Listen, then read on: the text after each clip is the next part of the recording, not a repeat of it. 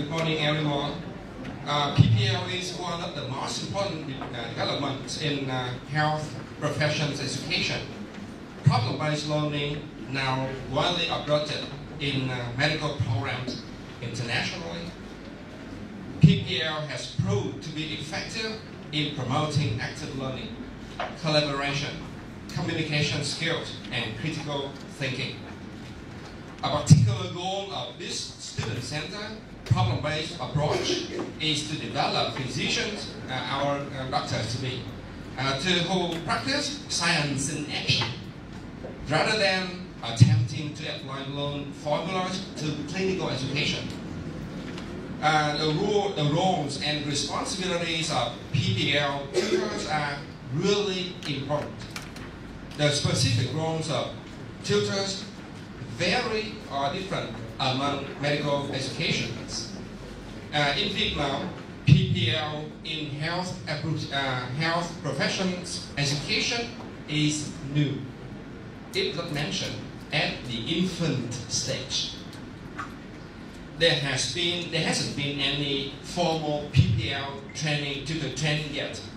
That's why the workshop is taking place today, marking an official and formal training event in Vietnam in general and the VNU, the campus of Vietnam National University in particular.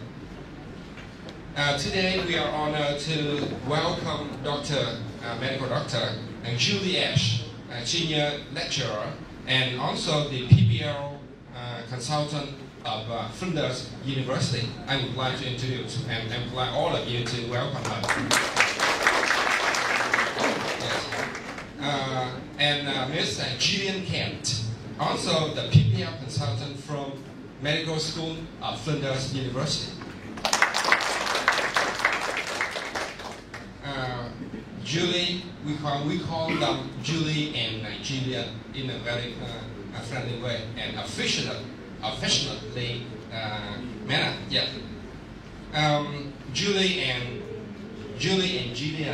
Yes. Julie and Gillian have been tutors and researchers in Pbl for nearly 30 years at Flinders University or throughout Australia. Yes. We also warmly welcome Professor Đặng Văn Phước, Dean of the VNU Medical School.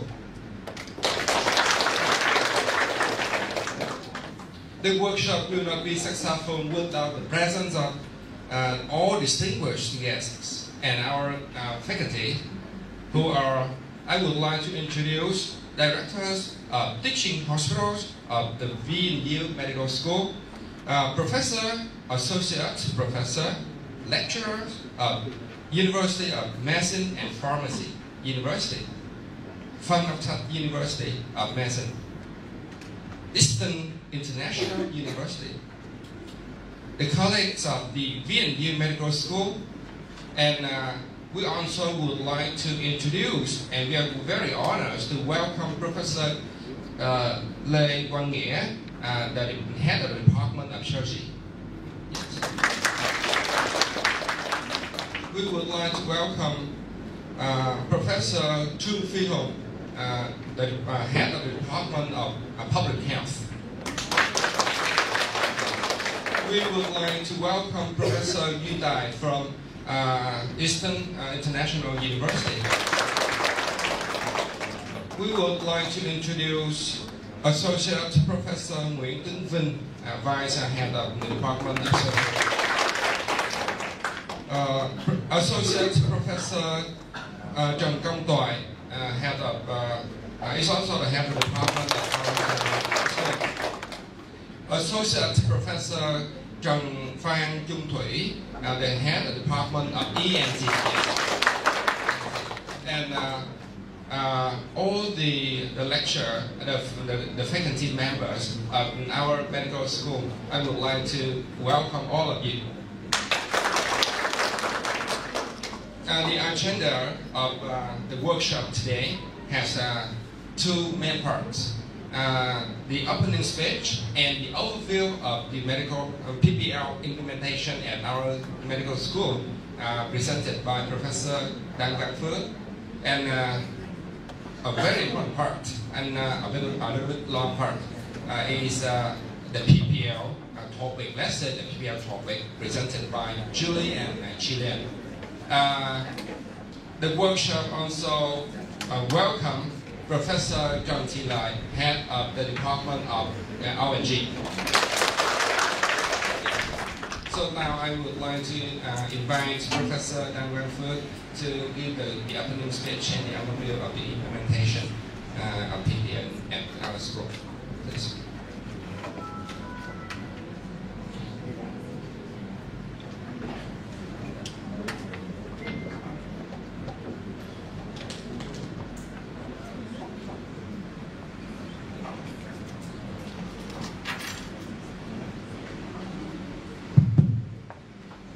Good morning, everyone. I would like to begin the workshop today by extending our warmest welcome to Pbl consultant Dr. Julie As and Mr. Gillian Ketter from the College of Medicine of Public Health, Flinders University.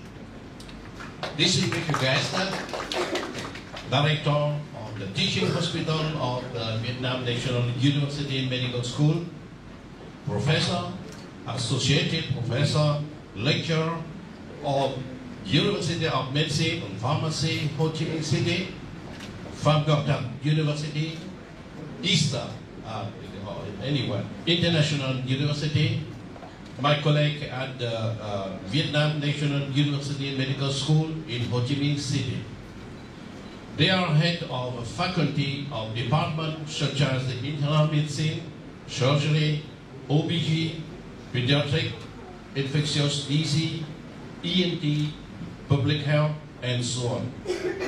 For maximum amount of time on the main content of this workshop, I intend to give a brief but very warm welcome speech of all of you and also present a brief overview of our Pbl. This apply in our School of Medicine, Vietnam National University at Ho Chi Minh City. We call VNU Medical School, and we also call it Yog Jakarta as the short and affectionate name. This is the School of Medicine belong to the Vietnam National University. I think this is the Pbl problem-based learning.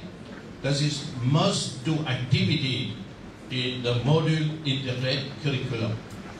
And I would like to say this is the Faculty of Medicine or School of Medicine.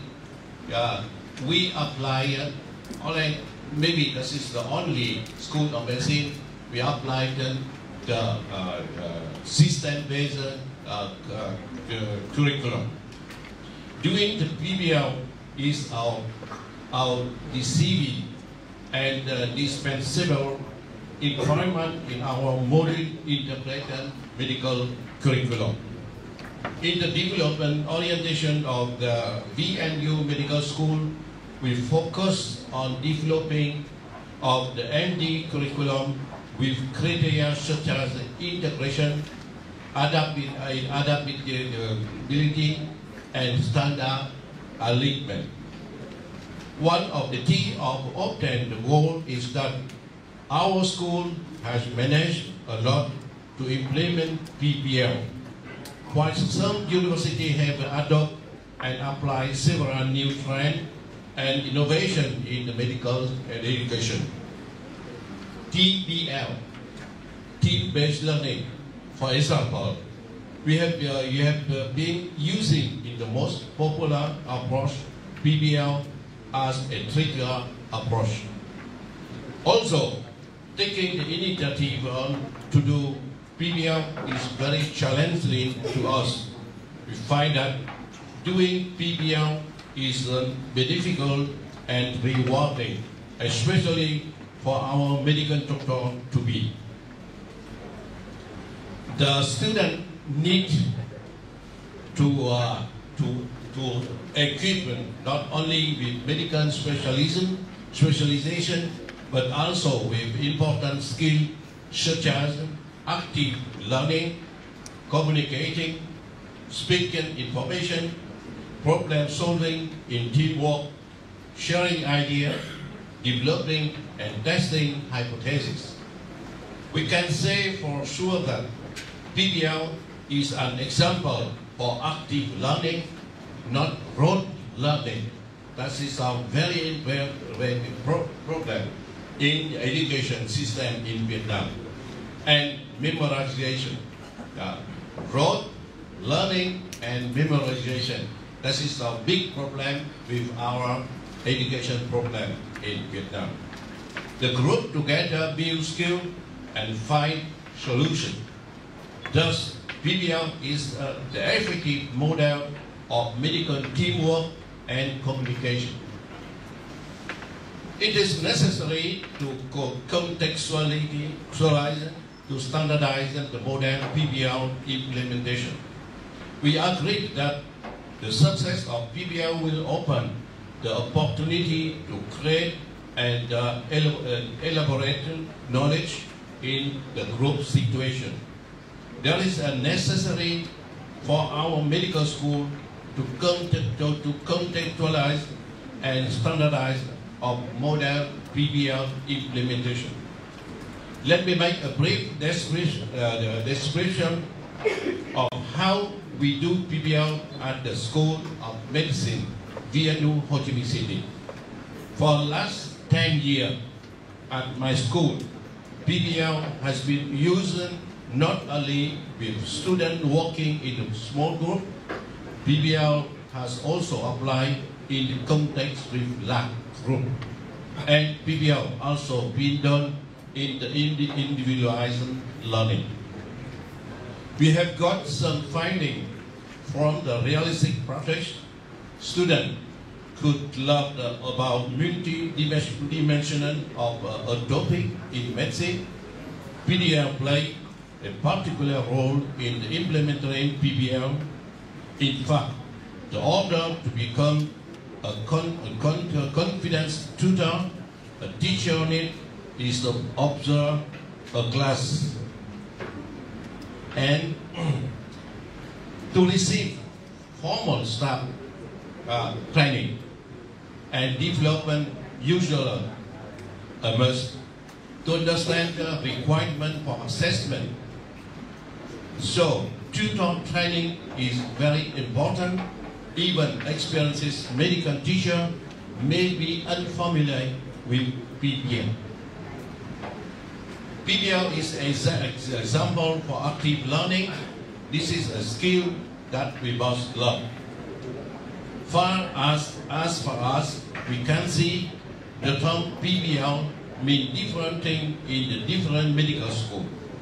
We invited two Pbl consultants from Flinders University to be here to share with us their 30-year experience in doing and managing Pbl. Flinders has gained impressive achievement in health professional education. The Pbl workshop provides information on the curriculum context of the Pbl session, tutor responsibility, and expression to student role and contributor. In the follow-up, trainee tutor will observe and direct practice with the few sessions with two experienced effective Pbl tutor. They are Julie and Gillian here. Once again, I want to affirm that Pbl is an example of active learning, and if not to mention, in education 4.0. In contrast with rote learning and memorization, and in the workshop today, Julie and Gillian will share with us this with all of us. Time is moving on. I must leave my part here and cordially invite Julie and Gillian to share with us. We wish all of you a good morning. Before I forget, also wish you a good evening with our Vietnamese football team in Malaysia. Yeah, this is the big, very big event today, and we wish them we are with. The best wishes during the also the Christmas season and Happy New Year. Thank you very much.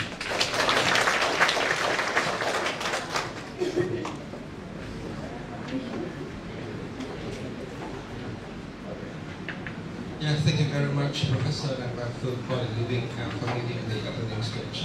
Now we move to the next part, the very important part of the workshop today. I would like to invite Dr. Julie and Julian and Julian first. Okay, thank you. Yes.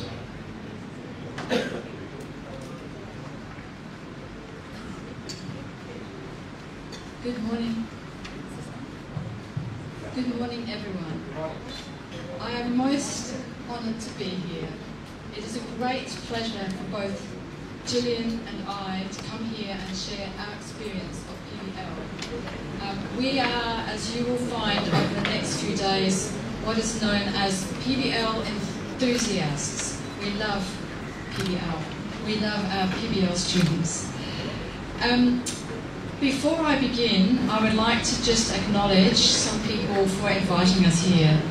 I would like to acknowledge Professor Taewon, Professor Taifu, Associate Professor, did I say that right? No? It's okay? What I should say to begin with is I am Australian, as is Jill, and we speak English in Australia, but we speak it with an accent, just as everybody here does. So if you find me hard to understand at first, I apologise. And also I apologise for my attempts at Vietnamese pronunciation, but I will keep going. So I would also like to acknowledge Dr. Taewon, Associate Professor Taeji, Dr. Taejun, Dr. Taejun, Dr. Taifu, yes, and also Wijun, Miss Han, who has been most helpful, and Miss Tam. They have both looked after us very well, and we would particularly like to thank Kiet, who has just been marvellous and so inspiring for us to work with. So thank you to all of you. Why are we here? Okay, why are we here? It may seem strange that you are sitting there and I'm standing here talking to you about active learning, because you are sitting there. But in problem-based learning, what you will learn is that the problem-based learning helps us identify what we don't know. And you are here because of what you don't know. So formal learning like this has a role in that Pbl curriculum for the things we don't know, all right? But it's the case where we explore what we do know and what we don't know. The other thing is, why active learning? And I just wanted to remind everybody who is a clinical person here that we are all active learnings in the clinic. We are always actively learning. We think that we problem solve, and we think that we decision make, and we think that we order management, but in this, all the time, we are actively learning. So active learning is important from the beginning of medical school, when we first start to think about cases, so that we can become the very strongest active learning doctors early. So I will now find the pointer.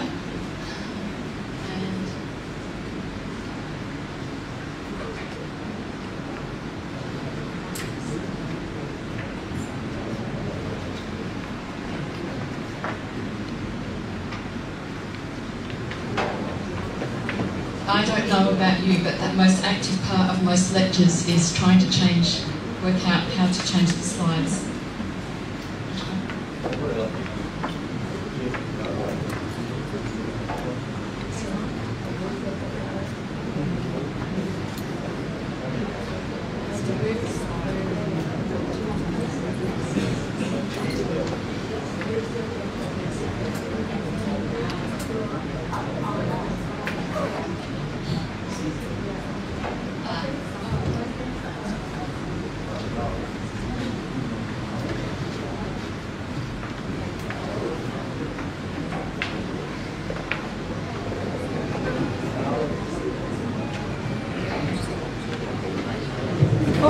So, what are we going to talk about today? The first thing I want to do is actually define the innovation we are talking about, which is Pbl as an active learning method. Then I want to talk about the implications of Pbl for understanding learning and teaching, and then I want to explain the implications for curriculum design and delivery. Now, most of you are people who want to know how to do Pbl tutors. So after this presentation, we will start to train you as tutors. But there is a bigger context in which you teach. So this presentation is about the bigger picture.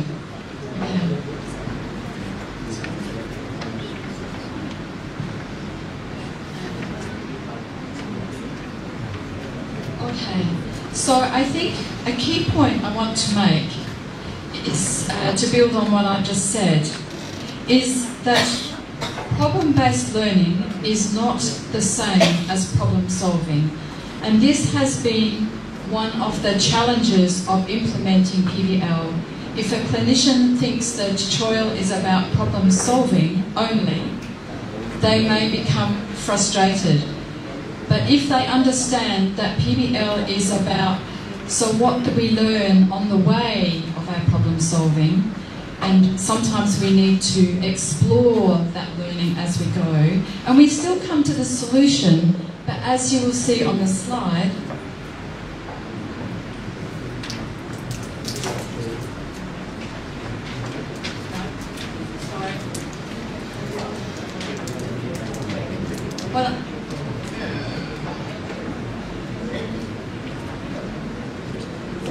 as you can see on the slide, I've tried to illustrate this graphically, that we still do the problem solving, but in the problem solving, we expand outwards to all the learning, which means that we can apply the learning we have with this one problem to other similar problems. We take that learning with us. So that is a key point.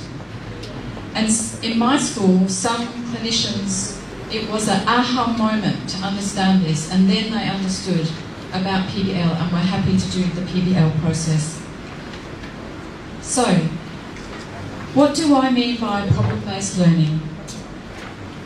From my perspective, problem-based learning means facilitated, small group, collaborative, student-centred, active learning. And I hope in this talk that by the end of the talk you will understand what I mean by facilitated, that is my role as a tutor, small group, and collaborative. Collaborative is the way the students learn, that it is student-centred, it is about the student learning, not what I want to teach, because that's been designed into the case, Pbl case. It's about the collaborative learning and how the students are showing me they are learning.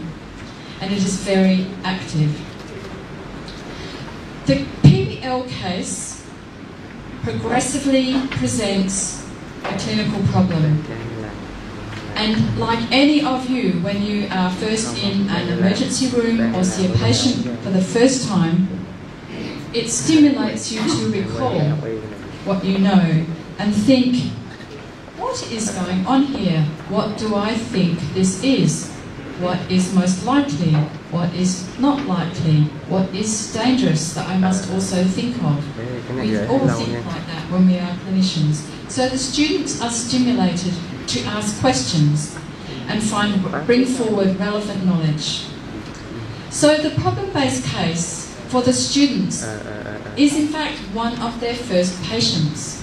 But instead of it being a real life situation, instead of it being a simulation in a hi-fi laboratory, it is what we would call a lo-fi simulation, because it is a cognitive apprenticeship case. They need to think through, and the case makes the thinking very clear. As a tutor, I can see what each student is thinking by what they bring to the discussion, by what they write on the whiteboard. So these real cases drive curiosity for learning, and they find out what they don't know about clinical sciences. So now they are curious to know more. And in the process of working through the case, as I hope you will understand by the end, they are in their very first stages of rehearsing their clinical reasoning. And this facilitates integrated learning, because the things they don't know that they bring relevant to the case are integrated in the idea of the case in their minds. So, as Kate was explaining, we have been doing problem-based learning at Flinders for a long time, since 1996. And I was one of the first trained Pbl tutors.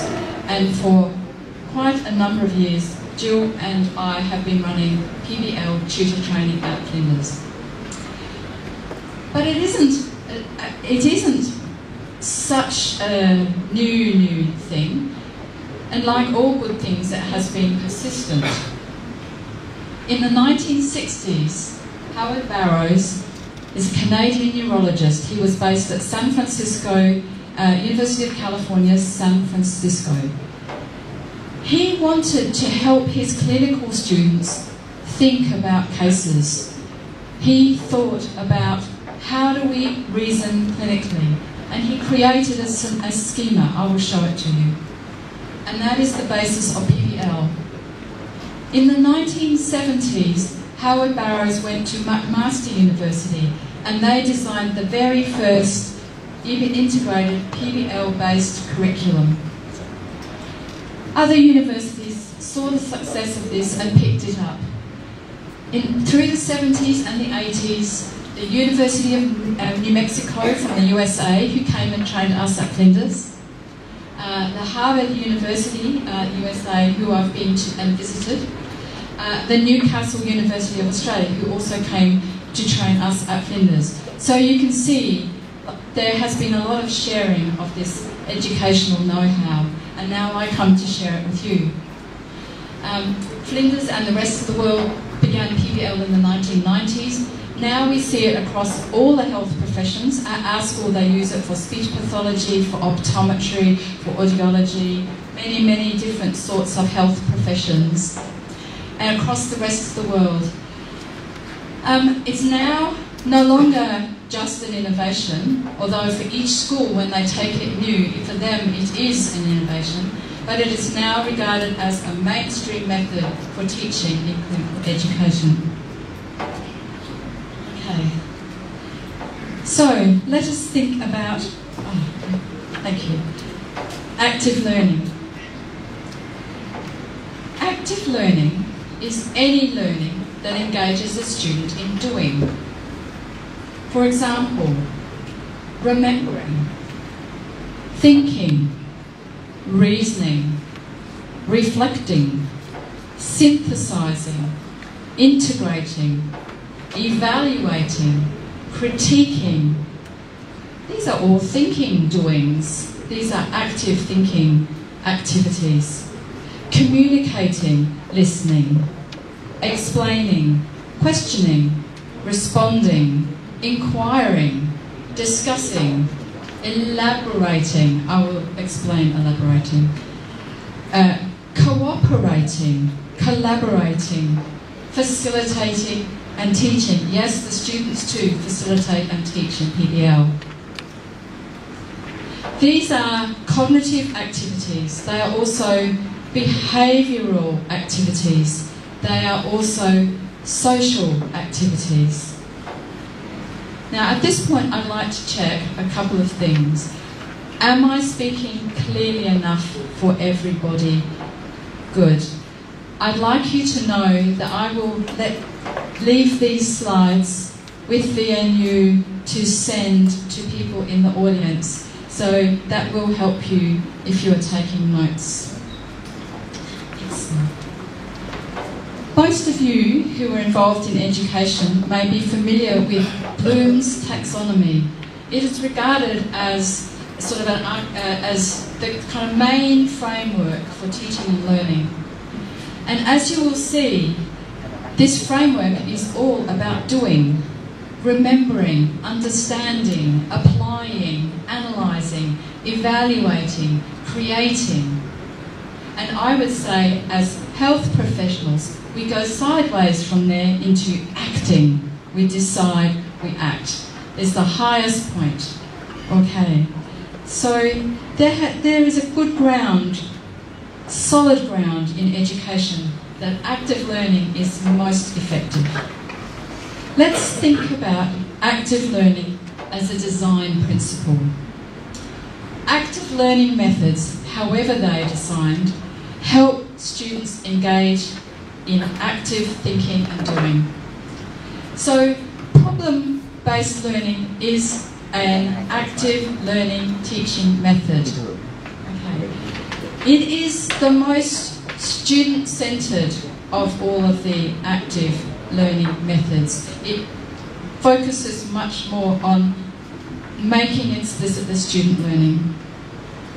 But there are many other good methods for active learning. One of these is team-based learning, which we have commenced at Flinders. Team-based learning is a type of learning which includes a term you may be familiar with, the flipped classroom. And what happens is students do a lot of preparation before they come to their group work. But team-based learning is more structured and more teacher-driven than problem-based learning. Don't worry if you're not taking all of that in. There are textbooks about this. Another form of active learning, which is very, very traditional and popular and very effective in the clinical years, is case-based learning. I think most of you will be familiar with that. In a sense, problem-based learning is like a natural evolution of case-based learning so that we can dig a bit deeper into the scientific and social science knowledge and also the other factors around it. Case-based learning and Pbl are very similar, but case-based learning is driven by the teacher, the clinician. Pbl, the agenda of learning, sits with the students inside the case, and the tutor facilitates their speech. Other sorts of active learning, project-based learning we have, research-based learning. We have simulation scenarios, these are active. Work-integrated learning activities and clerkships. So active learning has a good place in most medical schools. I want to turn just briefly to the design of Pbl. This is a diagram. Across the world, people have designed different versions of Pbl to match their needs. And there are a number of axes. The sort of Pbl I will be teaching you is known as problem first. It is the purest form of Pbl. And it is the version of Pbl used in many universities, McMaster, Harvard, Manchester in England, and there's a lot written about it. But as people are learning more about flipped classroom and are having to have models that are a little bit more time efficient for them, many are moving to more information first, where the students must prepare for the Pbl. So you can keep this in mind when working out for Vietnam, for your Pbl, where you want to be on that axis. Pbl is what we call student-led. It is all about the student learning agenda and their learning needs. Other active learning methods are more tutor-led, and so the case-based learning is more in that type. But there is a spectrum.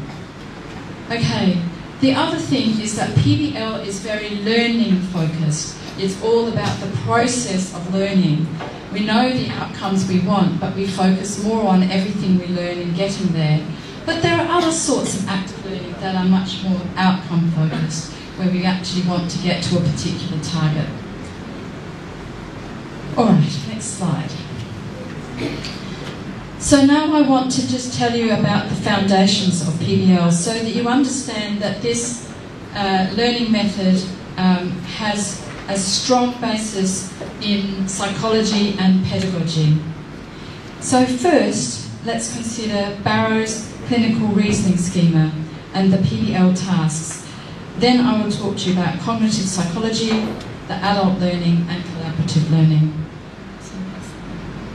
So Howard Barrow, as I told you, was a neurologist, a clinician who wanted to improve the teaching of his students. And he had done some work trying to understand clinical reasoning at that time. Now, many of you who may read on education may think that what we know about clinical reasoning is that it's very context-specific. But it seems there is a process, a generally common process, and this is the process. We start with the presenting complaint. Then we do what we would call a differential diagnosis, but he has called it the hypothesis. And we have a reason. I think it's this because. But we need to find more information. So we go through a process of inquiry. As a doctor, we may take more history, we will do some more examination, we will do some blood tests, and we'll start to prioritise which of those we will do, because we know some tests will change the management, they're the important ones, and we know some tests won't change the management, they're the less important tests. So again, we prioritise. But we get new information and we synthesise it. And we may do some cycles of refining. But eventually we come to a problem formation, which is we think it's most likely this kind of problem, and then we can act. Okay, start making decisions. So that is one foundation. Let's look then. So the active learning tasks we build into PBL. Now I've put those same things in Howard's screening schema. So from the presenting complaint, the first part of the PBL, we go to what is the key information? Then hypothesize, what do we think is going on? And then we go to, well, what mechanisms explain that? What is the physiology? What is the biochemistry? What is the anatomy that we bring to help explain? In the discussion of the information, the hypotheses, the mechanisms, finding new information, we start to identify in the group what we know and what we don't know. And in PBL world, what we don't know becomes our learning issues. This allows the students to be strategic about what they spend their study time on. And they go away and they investigate, and they come back and they report back on what they found. Now, I just want to emphasise at this point that it is the report back that is the most important stage of PBL. That is where students bring their new knowledge, they share that new knowledge, they integrate that new knowledge, and they apply it to the patient case right then. So if we think about the active learning tasks that they're doing, again, they are applying knowledge, they are analysing, they are rationalising, they are elaborating. Elaborating means they are building, they are expressing out, elaborating what they understand, but they are also building on their own knowledge. They are evaluating what do we think is important, etc. They are researching, they are synthesizing, they are co-constructing. So it's a very, very active process, but this is all going on in their minds and in their discussion, which is where we see what is in their minds. Please, if anybody needs me to explain anything further, I'm happy to take questions at the end. Next, let's think about the constructive, the cognitive basis of PBL. Okay, a PBL case is often, as I said, the student's first case. Their first patient, their second patient, their third patient. The case gives context to their learning. It is stimulated by and applied to relevant clinical cases. Students, if their first case is in our school, is a case of a man, Fred Eric Sands. Our first case is called Eric Sands. It is a cardiac case. Our clinical students tell us they always remember their first cardiac case. It was the Pbl Eric Sands. That is the first case in their clinical database.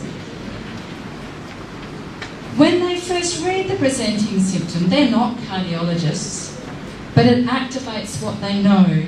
They know things about the heart, they know things about pain, they know things about emergencies, they know a lot from their families. They've had an uncle who had a heart attack.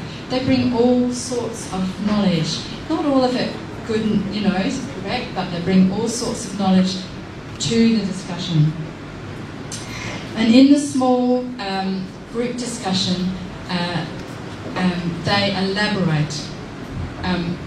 They take part in discussion. I think this. Oh, why do you think that? Oh, I think this because there's this mechanism. Oh, can you draw it on the board? Okay, I'm drawing it. But what's this? I don't understand. So what they're doing is they are speaking out their thinking. I just want to make a point here, which is that this presentation of the case and the activation of prior knowledge is often called problem first.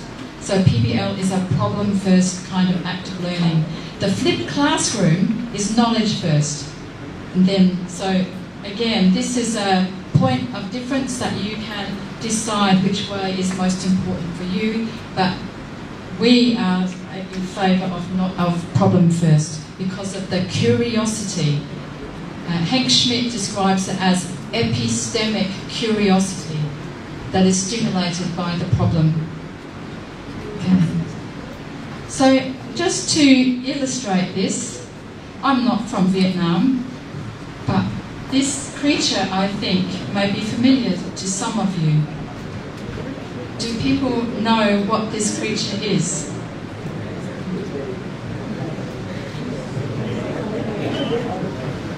I think in English it is pangolin. Yeah? So I heard it. Can anybody tell me anything about this creature?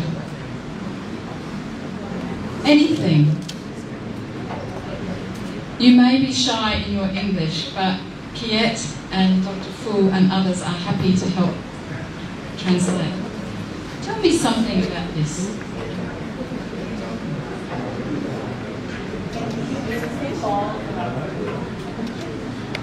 Can we use it for medical treatment, oriental? So, it is used as a traditional medicine. This is true.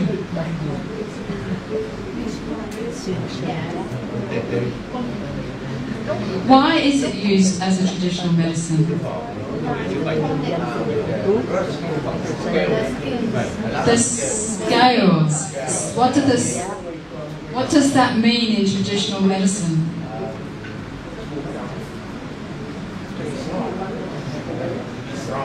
To be strong. The animal represents strength, and it has that use in traditional medicine.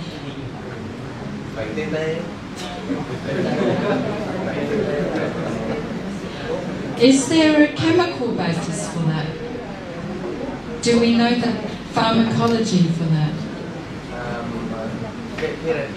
Keratin. Keratin. Okay, so this conversation could have gone a number of ways. Somebody may have told me about its life in the rainforest. I don't know a lot about this creature, and I deliberately chose it as something I thought people would know about it. But I can keep asking you questions to find more, to find more. We have just shared some knowledge. Perhaps it was common knowledge in Vietnam, but I didn't know that that was the basis of its use in traditional medicine. So I, as a tutor, have learned from you. Yeah. Okay. And now you're all looking brighter-eyed. You see, active learning makes us active thinkers. Yes. Okay. Is that next? All right. So, I know that I will perhaps be giving you a lot of information here in one hit, but what I hope is that we, particularly those who are doing the training, that we will explore these ideas more. The other concept of problem-based learning, and the one that had a lot of meaning at Flinders, is that it is designed around adult learning principles, which is initially the work of Knowles, who those of you who are in education know. And the adult learning principles are that adults bring prior knowledge to the group. You all have prior knowledge of the pangolin, which you can share. Adults, adults will define their learning based on its relevance for them. So you all want to be, in some way, either be PBL tutors or understand what PBL is about, because that's what your students will be doing. Adults are motivated to seek resources to support learning. So any of you, when you don't know something, like how do I do PBL, will come to a resource like this. You are motivated to find it. You share new knowledge and you apply to the cases that you have. And you also self-evaluate. We're very good at saying, oh, I did this well, but I didn't do that well. Okay. So that is what adult learning does in PBL, and there's a reference there. The next aspect of PBL, which I think really has only emerged more recently, is that it is a form of collaborative learning. And the people that put together the theory about cooperative or collaborative learning really only started writing in the 1990s. But they were drawing on a very old tradition of education, the work of Piaget and Vygotsky. And what Johnson & Johnson say is that cooperative learning, or collaborative learning, is the heart of problem-based learning. Students are working collaboratively in groups, which provides the conditions for healthy, and I'm going to use a lot of big words here, okay, socio-cognitive conflict, which creates cognitive disequilibrium, requiring reconceptualization and inquiry, and in turn results in cognitive development and intellectual growth. So clearly these people have deeply theorized collaborative learning. But if I was to put it in simple words, students share different knowledge and conceptions about, for example, the pangolin. And then one person says, well, my knowledge doesn't match with your knowledge, so who's right? Oh, disequilibrium. Oh. Well, we can't have disagreement about what is true. They need to discuss and agree what is probably true about what they know, what is actually we're not sure about, and what we definitely do not know. Okay, so that's collaborative learning in one slide, but there is a lot that you can read about that. So what are students doing during PBL tutorials? They are participating, reading, thinking about the case as it is revealed. They are collaborating, cooperating as a group, helping each other. PBL students do help each other. They soon learn who has strengths and who needs weaknesses. You find that students who know a lot about a subject will coach another student who doesn't know a lot outside of the PBL. They form study groups together. They collaborate a lot. They do the PBL tasks, identify information, hypothesising, mechanisms, etc. They collaborate in knowledge construction, putting their knowledge together to create an understanding that was bigger than they had individually before the tutorial. They find out what they don't know, they identify how to find out, and they prepare for reporting back to the others at the tutorial. At report back, they are explaining to each other, co-constructing a shared understanding. And then we get the next part of the case, which means they've got their new knowledge fresh on the table, fresh on the whiteboards. We go on to the next part. We go on to the next part of the case. Is that better? We go on to the next part of the case, and immediately they get to apply their knowledge. And as a tutor, we say, "How does this explain that?" Okay. What is the tutor doing during PBL? Funnily, at our school, some people thought that a PBL tutor does nothing. We had one PBL tutor who just went to sleep in the tutorial. And students complained bitterly. Okay. Gillian and I will tell you that PBL tutorials leave you brain tired. You have to go and find a cup of tea and lie down for a little while after PBL. It's very tiring, but it's very stimulating. So the tutor is actively listening, allowing the students to puzzle and discuss. There is a tendency for us to correct too soon or jump in too soon. And sometimes if you let the students correct, they come to the right place. They self-correct and they come to the right place. And at that time, they have their own understanding built into their minds, not your understanding pasted into their random access memory to be lost long term. Okay? If I can use computer analogy. The tutor is questioning when essential to prompt. So you hear the discussion and you start to think, oh, I think I know what the problem here is. So you might put a little prompting question in. Something like, well, what if the patient was 90 years old? A different type of patient. Just to help them suddenly think, oh, okay, now we get where we need to go, just by prompting them. Tutors facilitate inclusion and respect. This is really, really important, because when PBL groups first come together, particularly if students come from a competitive environment, they are all jockeying with each other, who's best, who's worst, all of that, etc. Sometimes people are quiet because they think, oh, everybody else knows this and I'm not sure, so I'll just go and look at a book after the tutorial. But as a PBL tutor, you watch carefully. You watch carefully. And when a student who is quiet speaks, you look at that student and you nod at them. You give them a signal. And that you're saying, come, speak. And just through doing that, you're communicating respect for that quieter student. Sometimes you need to be more active. A student says something that is hurtful, then you act straight away. Can you think of another way to say that? Okay. So we bring about respect. We create a safe learning environment.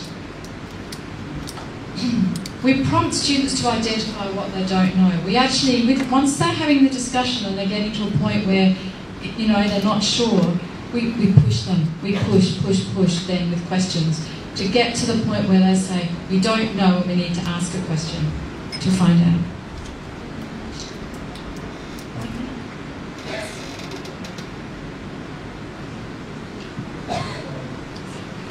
$15 minutes to go?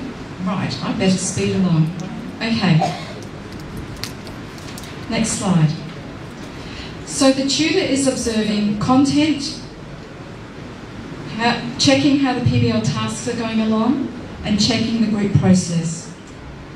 let us think about the implications for teaching and learning. So PBL is what I would say a paradigm shift. Your students will need permission to learn this way, particularly if they come from an environment where they are not used to speaking up. So the tutor guides this, okay? We know that our first PBL, we know as tutors, is always a little bit stiff because the students are shy.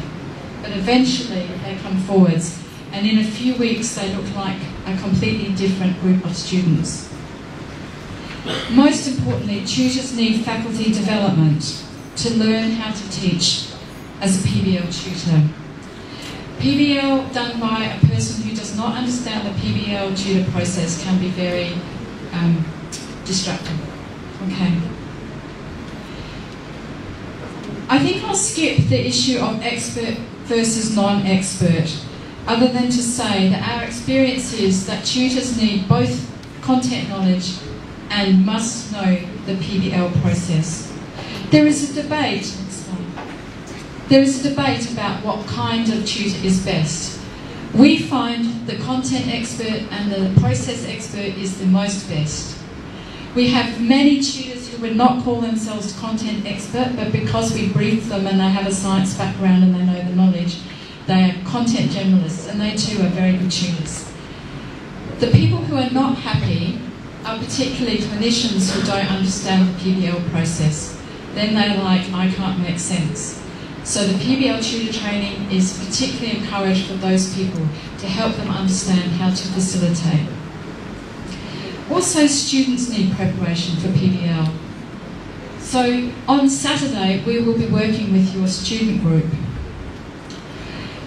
I'm going to talk a little bit about implications for curriculum design, and because time is moving along, I'll go a little bit faster than I was going to.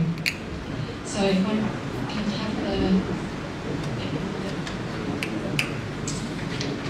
the... I was going to tell you quite a bit about implementing PBL at our school, but I think at this stage I might leave it for now, because I have gone a bit slower than I had thought. Other than to say, we were in a very similar place to where you are today when we decided to do PBL. I have a picture there of a PBL group in Adelaide at Flinders. And just to explain to you that we've had 20 plus years of successful PBL, and there's a story about how that success came about, but I think perhaps I can share that with some of the more senior staff who are involved in curriculum development another time. Just also the next slide is to, can you just click through that? Yeah, just click it on. Yes, I'm sure. We have a curriculum model which integrates, this is an integrated curriculum model where we integrate our principles and practices with our course content and our outcome, and problem-based learning is at the foundation. But I will leave that one too, because that is more for the curriculum designers.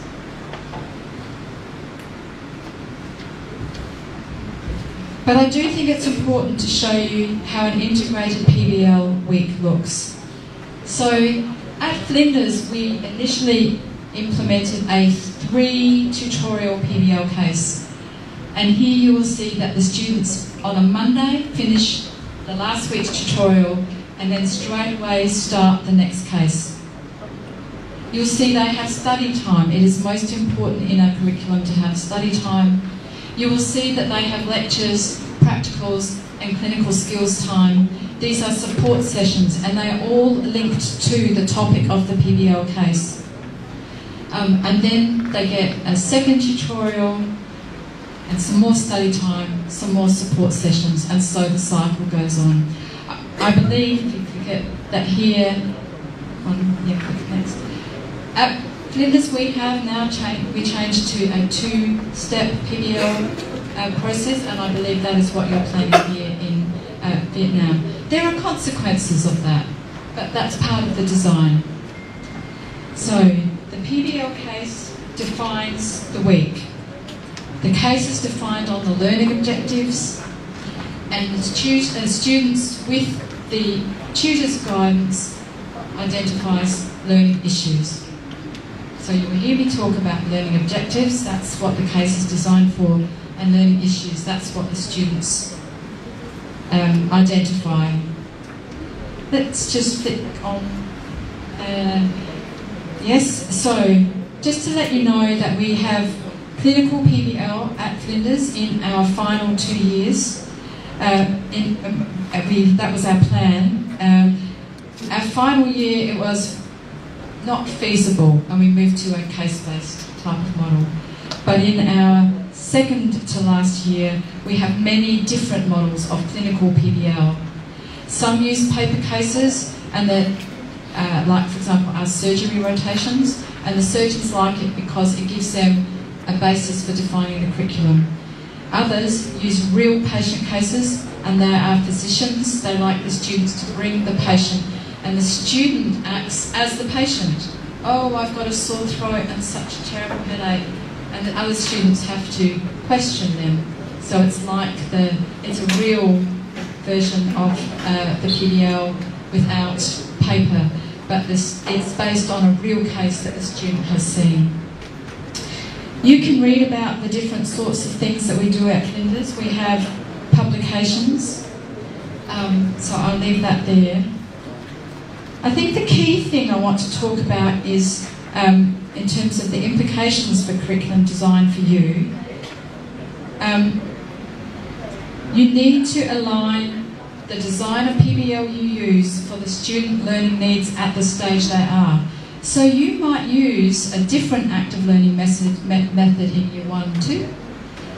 You might do, I think PBL for us, our students are graduate entry. I think that's about your year 3, 4, 5, but Gillian and I actually think you can do it earlier, but we'll leave that with you. And then there are clinical versions of PBL based on real cases where students also bring their similar cases. And there's a reading I think I gave you by O'Neill from Manchester where he describes that kind of model, and it is very successful. You need to align what you design for your PBL with your assessment. If your assessment is all about rote learning and what do you know, it will dampen PBL. So assessment needs to be at least at the applied level. You can have MCQs that are applied, but also short answer questions, extended maths questions, problem-solving cases, simulation assessments, those sorts of things. It needs to be aligned to the PBL method. You need to align your model of PBL with your resources. It must be feasible. I think thinking about the feasibility at the beginning is really, really important. Evaluate from the beginning. I'm a student of educational change, and I follow the work of Michael Fulham, who is a theorist in that area. And one of his key messages is evaluate from the beginning. Everyone works on starting and goes, perhaps we should evaluate that. But no, start from the beginning and think not just evaluation, but research and publication. And that is something the Pbl Centre can help with. You need to monitor progress, and you need to monitor changes in your context that may change the feasibility of your model. But if you understand active learning principles, you will be able to adapt. And from the beginning, you need to plan for sustainability. So just quickly, how much time have I got? Okay, next. I want to talk to you about sustainability. So let's just, where are we at? Oh, yes. Can you go back one? Yes. Oh, yes. So those points I gave you about alignments, they're very much what we've learned from our experience at Flinders. There's also literature, so we go to the next one. There's a review of PBL papers and presentations looking at sustainability by Sami Azir, who has written a textbook on PBL learning. He's a colleague of mine. He's based at the Saudi Arabia. And they looked at all the things that affected the sustainability of PBL. And just quickly, You don't have to read all of this. I just want you to know that they digested 12 key points for checking sustainability. They're very similar to what I've already explained to you, but I just wanted you to know that there's a scholarship for this. So, the implications, we can skip that one. Yeah, that just repeats. So, there is a question about innovation and sustainability. There's a literature about the difference between innovation, which is an event, and innovativeness, which is a process, and a culture. You build innovativeness in and you will adapt as things change. Your innovations will sustain. But there is research to be done about how that works. So this is a big question. Sustainability is the big question of this century, I think, in many, many fields where everyone's talking about sustainability. But just quickly, if you read the educational change literature, you will see some useful information. Change is not an event. It's not an engineering exercise. It's not we produce all the materials and we just do it and you do it. It is a complex socio-political process, and you are all part of this here in Vietnam. And innovations need to be fit for purpose. We know this. We know that when innovation is put in place that hasn't been locally tailored to be fit for purpose, it is less likely to succeed than one that has been developed locally. Okay. It must align with culture. The other thing is, and this is why I feel happy skipping the Flinders material on how we achieve change, is the pathway for change is different in every context. The pathway depends on your culture. Some cultures are quite top-down, other cultures are quite bottom-up. They may or may not be in terms. Yeah. The other thing is that we know that innovations fail because they're not fit for purpose or adapted to context. You need to make local sense. And also when evaluation and planning for sustainability is not considered from the beginning. So that would be my key message for all the planners. So,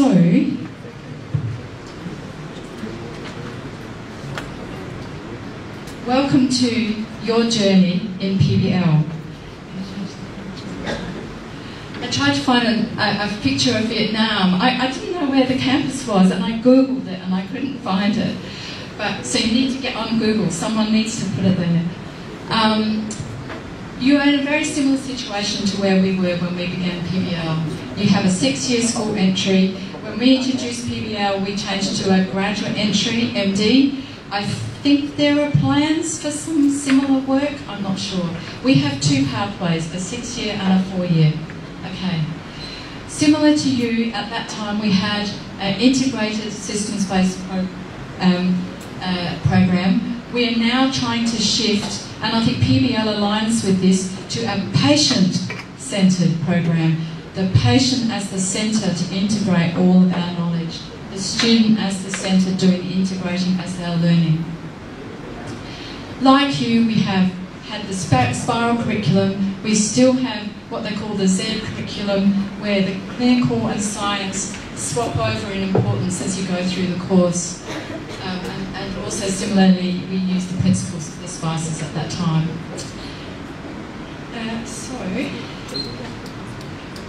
Julian and I would just like to thank you for asking us to come and run a workshop with you. This was your information download. Don't worry, we'll be going through a lot of enacting a lot of this kind of concepts in that workshop. We'd just like to say we're pleased to be part of it and thank you.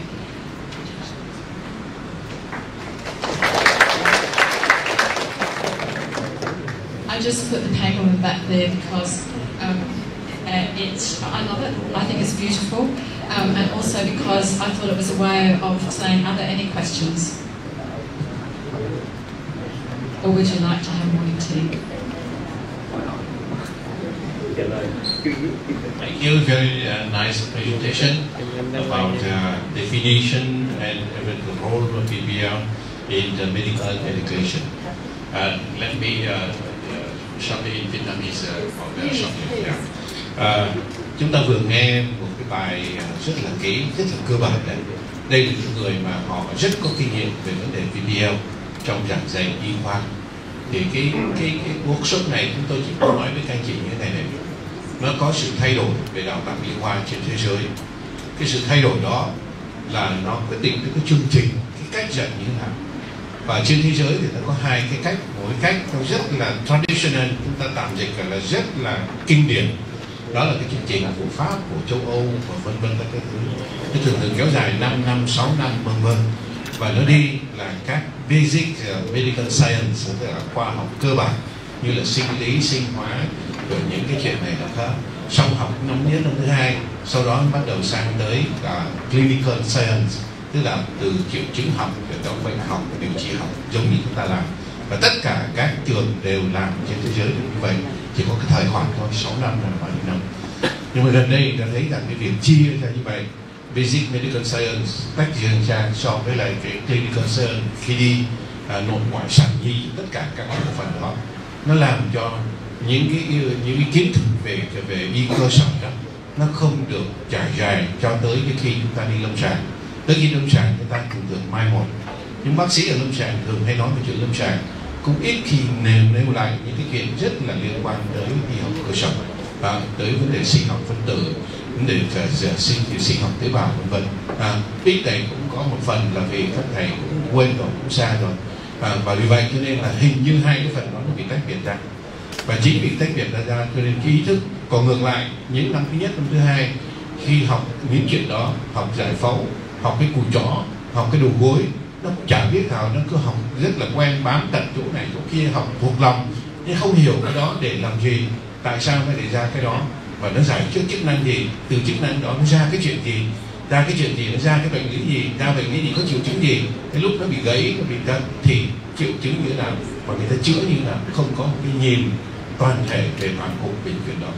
Cho nên trên thế giới nó có một cái xu hướng là bây giờ người ta integrate, tức là người ta tích hợp lại, làm sao cho những năm thứ nhất nó không phải chỉ là vấn đề các cái y học cơ sở không, mà là có rất nhiều kiến thức lâm sàng vô. Thì các anh chị coi trên thế giới bây giờ những cái bài cuốn sinh lý của Guyton chẳng hạn, giống như ngày xưa chúng ta chỉ học như thế nào thôi. Đây có cô Hương nhớ trước rõ, chỉ học mô tả tại sao sốt, cơ quan đấy, tim đập vân vân, tất cả thứ chỉ là sinh lý thôi.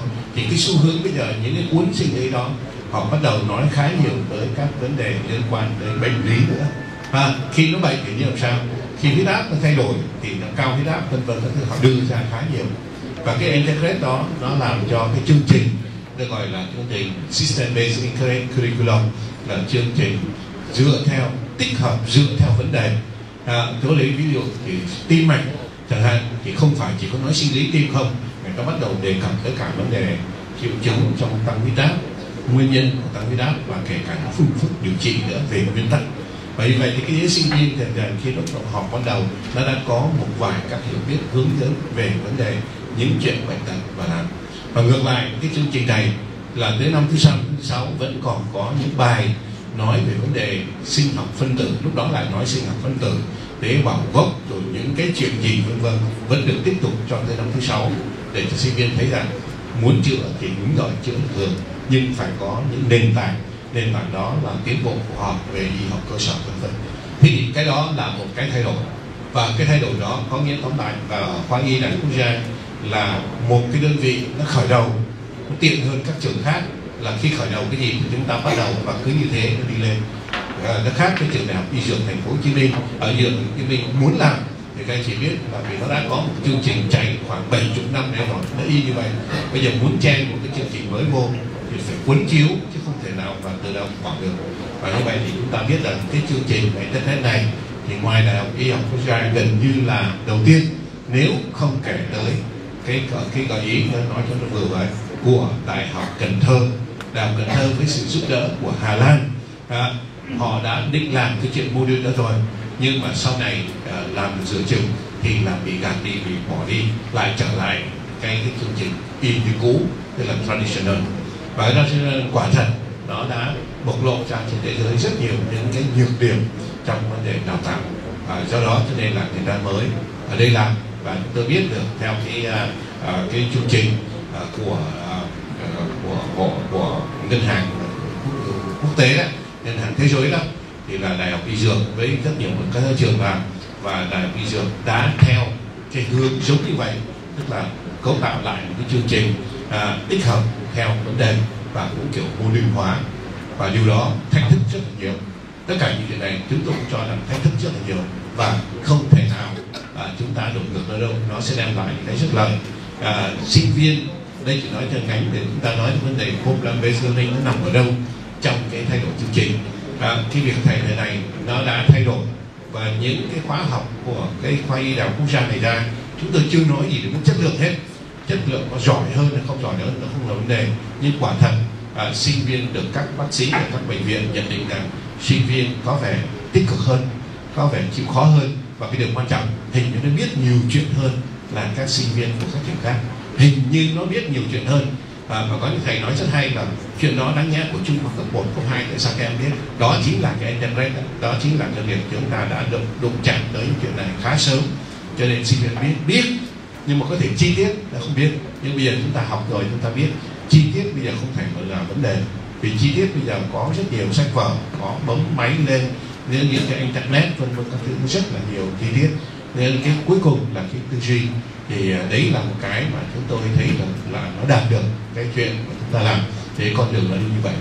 Thế khi thực hiện cái chương trình này đó thì dần dần cũng nổi lên là phải active learning. Rõ ràng là các anh chị cũng đồng tình với tôi là một trong vấn nạn của cái giáo dục của Việt Nam đấy chính là từ chương. Cái cách học dạy từ hồi nhỏ ở nhà là mẫu giáo chồi non chồi già đến lớp 1, lớp 2 đã từ chương rồi. Tại vì tôi chứng kiến rất nhiều cảnh mẹ cái nói sau khi rửa chén xong bắt đầu có cái vụ nó gọi là dò bài.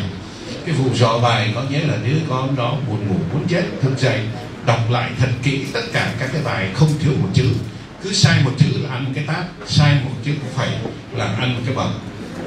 Và như vậy cái đứa bé đó nó học rất là kỹ, học rất giỏi, và lên những em bé gái học giỏi hơn, em bé trai của mình nó chậm hơn. Từ lên tới năm thứ nhất, rồi các anh chị nghĩ lại đi, sinh viên các anh chị này bây giờ là học học thành có phải là đến cũng vừa dở ra bài là dở bài ra chép.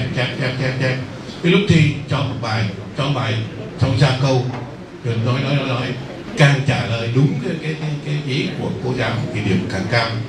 Và như vậy chẳng có cái khác gì. Có những cái vừa đọc ra sẵn không thầy ơi sao nói cô giáo này thầy đang đi nước ngoài mà tại sao để thi, tức là đoán cả chuyện đó. Và thứ hai nữa là thầy ơi cái câu này là câu của thầy Bằng hay là Phúc Cô Miên, tức là cũng phải hỏi xem thầy nào để phòng trở ra.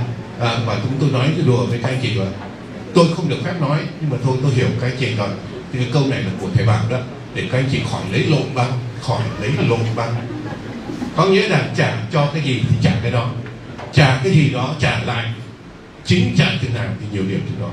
Và cái đó nó bộc lộ nhược điểm là cứ như thế, thầy nói A thì A, thầy nói B thì B, thầy nói là nếu náo thì là ra nếu náo, thầy nói là phần lý luận thì dưới nó lý luận. Ví dụ này tức là nó học đến cái mức độ nó vô trong đầu, và nó nguy hiểm khi ra bác sĩ xong thì làm việc khi đụng tới những chuyện đúng như các thầy thì đúng, nhưng đụng tới chuyện không đúng như các thầy gần như là lung tung, hoàn toàn không biết để làm thế nào để tìm ra cái gọi là problem solving đó. Thì chính chúng tôi là những người đã thừa hưởng hoặc là sử dụng các cái sản phẩm do trường đặt ra, thấy rất rõ những việc đó. Và vì như vậy bên cạnh cái chuyện về ngoại ngữ chúng ta không nói thì càng chẳng lên, thì cái chuyện và cái thinking đó, tức là những tư duy cách nghĩ vân rõ ràng phải thay đổi. Và cái thay đổi đó nó sẽ giúp cho các bạn đó về sau này từ từ học lên, có điều kiện vân vân sẽ đi xa hơn, chứ nó cũng rất khó. Và chính vì những chuyện đó cho nên là cái chuyện mà thay đổi cách học active learning, còn active teaching thì thôi chúng ta cũng nói về các thầy giỏi quá, mình dám đụng với các thầy nay để ngồi toàn các thầy, nhưng mà active learning thì chúng ta thấy có vấn đề. Sinh viên đến cái bắt đầu dở chát ra, thầy đó nói ghi cho đúng, ghi cho đủ để trả lời cho đủ. Thì cái active learning đó là một cái hướng nó sẽ làm cho người sinh viên có khả năng tự học và tự vươn lên, tự giải quyết vấn đề sau này. Thế thì trong cái active learning nó nhiều thứ lắm, và đưa này chúng ta không nói, nhưng mà có cái chúng tôi thấy đó chính là problem based learning, team based learning, TBL thì không kể. Nhưng problem based learning, bản thân tôi là người dạy học, bản thân tôi là người cũng đã đi học, cũng dạy học, cũng đã trải qua, cũng đã case study, tức là mình là này đến giờ phân công có bệnh nhân 8 giường số mấy đó đến đầu B3 làm bệnh án đi, các em làm bệnh án lên trình bày, tức là gọi là trình bày giống như chúng ta đã làm bao nhiêu hôm nay. Tốt không? Tốt chứ. Tại vì khi các bạn những chuyện này có thầy nói là bây giờ các cậu cứ vớ vẩn, cứ như ngày xưa đi, và dạy như ngày xưa cũng ra những người tốt như cậu hoặc là tôi đây này, con giáo sư cũng tốt đó, đâu có cần gì đâu, đâu cần phải test, đâu có cần phải làm câu trắc nghiệm, đâu có phải cái chuyện problem based learning làm gì, cứ dạy như vậy đi, thì cũng ra những người tốt như này. Nhưng lại đi đấy là tốt người khi nó ít, khi những vấn đề nó chưa nhiều, mà càng ngày các anh chị thấy càng ngày càng nhiều, và nếu chúng ta nghĩ tới chuyện nhiều thì problem based learning theo tôi nghĩ rất là đơn giản thôi. Các anh chị thấy nếu mà case study từng cái một, chúng ta chỉ chọn được một ca thôi, và cái ca đó cái người nào học được nhiều nhất chính là cái khổ chủ, là cái thằng sinh viên mà nó bị phân công làm bệnh án đó, là nó học được nhiều nhất, là vì nó phải coi bệnh, nó phải coi, phải làm. Rồi sau đó thì ông thầy bắt đầu ông đi gọi là đi chạy xô ở đâu đó, quay trở về trình đi, trình. Mấy cái em dưới cũng có đứa nó khám, có đứa hoàn toàn không khám. Cái ca đó hoàn toàn là rất là cá biệt, không có vấn đề. Thế thì đi một đợt bao nhiêu ca có thể chỉnh được trong một vấn đề, chúng ta không làm được hết và chúng ta không truyền tải được. Và đặc biệt tất cả những em khác ngoài cái em trình bày đó hoàn toàn rất bị động, nghe thôi, nghe, rồi thầy cũng nói vài câu và ông thầy là áp đặt rất là nhiều. Tức là ông thầy đó nổi máu lên, tôi cũng vẫn nổi máu. Bây giờ tôi dạy Pbl tôi vẫn bị ngứa miệng. Thế nói sai một chút xíu là mình nổi điên lên, mình bắt đầu nó hoàn toàn sai. Tại vì cái mục đích của những cái này là motivate, tức là kích thích cho học sinh. Nó thấy được, nó biết cái gì, nó chưa hiểu cái gì, nó hiểu sai cái gì, sau đó tự nó về nó tìm, tự nó đọc, tự nó hiểu, tự nó có thể gọi là tranh luận với nhau để nó ra vấn đề. Và chúng ta giúp nó chuyện đó, chứ chúng ta không thể nào nhét vô nó đầy đủ tất cả chuyện để mai mốt khi nó ra bác sĩ nó có thể với những cái chuyện của các anh chị mà nó nhỏ, có những chuyện khi nó ra trường nó đã không còn đúng nữa rồi, nó đã có thể không đúng được. Thời tôi mà chữa rát rời tá tràng, thưa thầy, rát rời tá tràng mà nói cho kháng sinh thì chắc là không biết, tôi không đánh trượt đâu, tại vì cái thời tôi đã ghê rồi, thì chắc là đánh trượt đâu, bảo với bác sĩ là bây giờ thì là nó là Helicobacter pylori, ví dụ vậy. Đó, nó hoàn toàn khác đi. Mà thời đó nếu mà sinh viên nói về chữa rát rời tá tràng bằng trường sinh thì chắc là bị đánh trượt. Ví dụ vậy, nó có những cái thay đổi.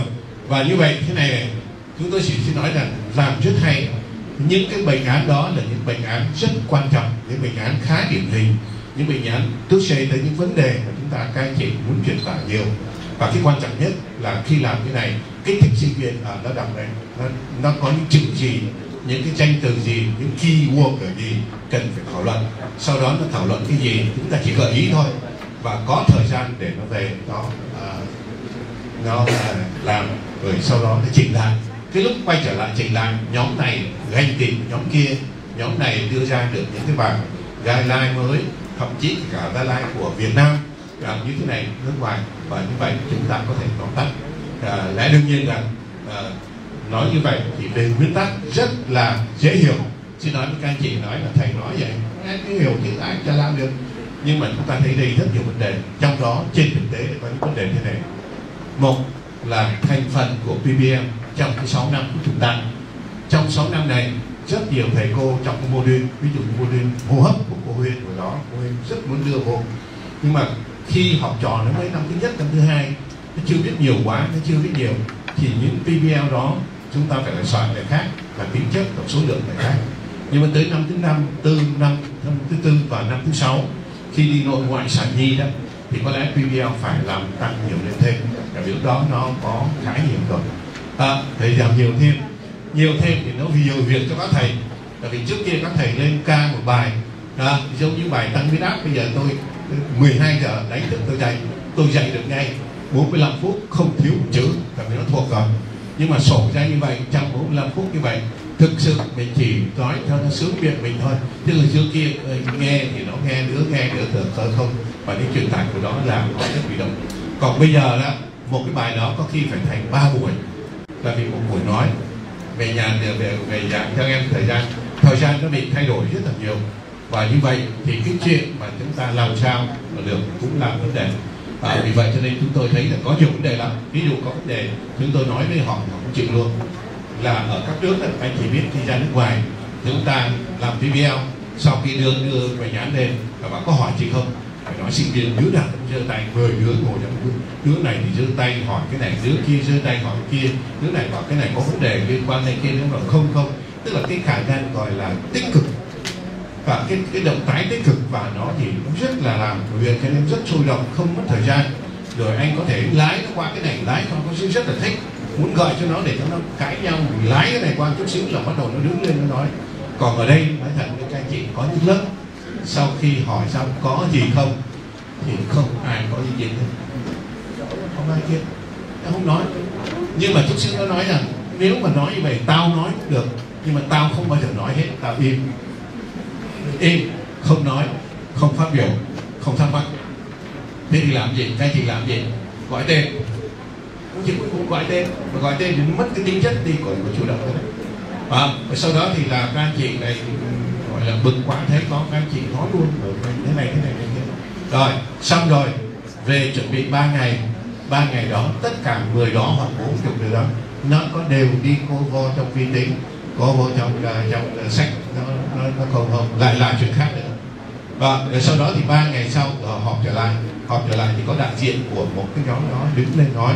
Đấy như cô ở đây thì phải nói rằng Đại học Y Dược đã thấy chuyện này từ lâu rồi. Đại học Y Dược đã cử một nhóm, ở đây có cô Lợi là một trong những người trong cái nhóm đó là qua UCSF để học vấn đề Pbl. Nhưng mà cũng nói rằng là còn nhiều cái để chúng ta có thể thảo luận cái này ở đây để thấy rằng rất nhiều vấn đề. Nó không nói gì cả. Nên lúc mà đến kia cũng chỉ có 1-2 cái nó nói. Như vậy là trong một nhóm nó không nói gì cả, và có 4-5 em thì rất là tích cực, cái gì cũng giơ tay lên nói. Nhưng mà khi nói thì cái nào cũng sai hết, nói sai rất nhiều. Thế thì các anh chị cho mấy cái đứa đó là điểm tích cực, nhưng mà điểm cao hay điểm thấp. Còn mấy cái đứa nó ngồi không, nó mắt nó liếc này, tức là không phải nó không biết đấy. Ra chỉ định nó đứng lên nói được, nhưng mà nó giơ tay thì không đôi tay. Thì các anh chị cho nó mấy điểm? Nói thật, có đến 10 lần chuyên gia như này chị không thể đánh giá được. Vấn đề nó là chỗ đó, đó là cái đặc điểm của học sinh viên Việt Nam khác với nước ngoài. Các anh chị làm nước ngoài chất lắm, tôi đã từng làm cái đó ở bên Đức, ở bên Mỹ, và tôi dự những cái khóa đó ở bên Singapore. Thì chúng nó cứ lắm, thằng mà nó nói bên kia nó nói khác, là bên nhóm cái này giơ tay liền. Thời gian nó rất là năng động, rất là thích, và như vậy rất thích, rất dễ lái để cho người ta tranh luận với nhau. Ở Việt Nam thì không, cũng nhìn có biết không? Biết. Chút xíu ra hỏi tại sao mà em cứ nói, thì thôi em thấy nó cũng được, để cho thôi thầy nói hay đâu là cái cách suy nghĩ của mình cũng làm đó. Thế thì xuyên vấn đề như này thì các anh chị học đi, chúng tôi nghĩ rằng không thể con đường nào khác, chắc chắn chỉ có cái curriculum khi chúng ta thay đổi như thế nào thôi. Nhưng mà rồi chúng ta sẽ bàn về số lượng của các Pbl làm trong năm thứ nhất, năm thứ hai, năm thứ 5, năm thứ 6 phải tăng lên như thế nào. Chuyện thứ hai nữa đó là cái chuyện mà gọi là huấn luyện tutor, thì chúng tôi cho rằng cái này không thể huấn luyện được, tại vì rất nhiều thầy, chúng tôi rất tôn trọng các thầy dạy case study, trình bày rất giỏi, không có rất nhiều khỏi phải nói. Nhưng mà đến lúc chuyển sang cái này thì phải huấn luyện, và chưa kể rằng huấn luyện đó bây giờ các chị một mình các chị thì chỉ lợi không thể làm hết, cuối cùng phải là các bạn em trẻ. Những em trẻ đó làm đúng cái ý của mình, đúng cái phương pháp, bắt buộc phải có tutor. Và các chị thấy từ tutor làm cái gì, làm cái gì, tính cách như thế nào đó là phải có. Và chưa kể rằng theo bà đó, tôi làm thế này, buổi đầu tiên thì tôi làm, tức là cái buổi đầu tiên thì tôi đứng ra nói cái bệnh án, sau đó gợi ý các em hỏi gì không, chữ này chữ kia hiểu gì không, vân vân, là tôi có một.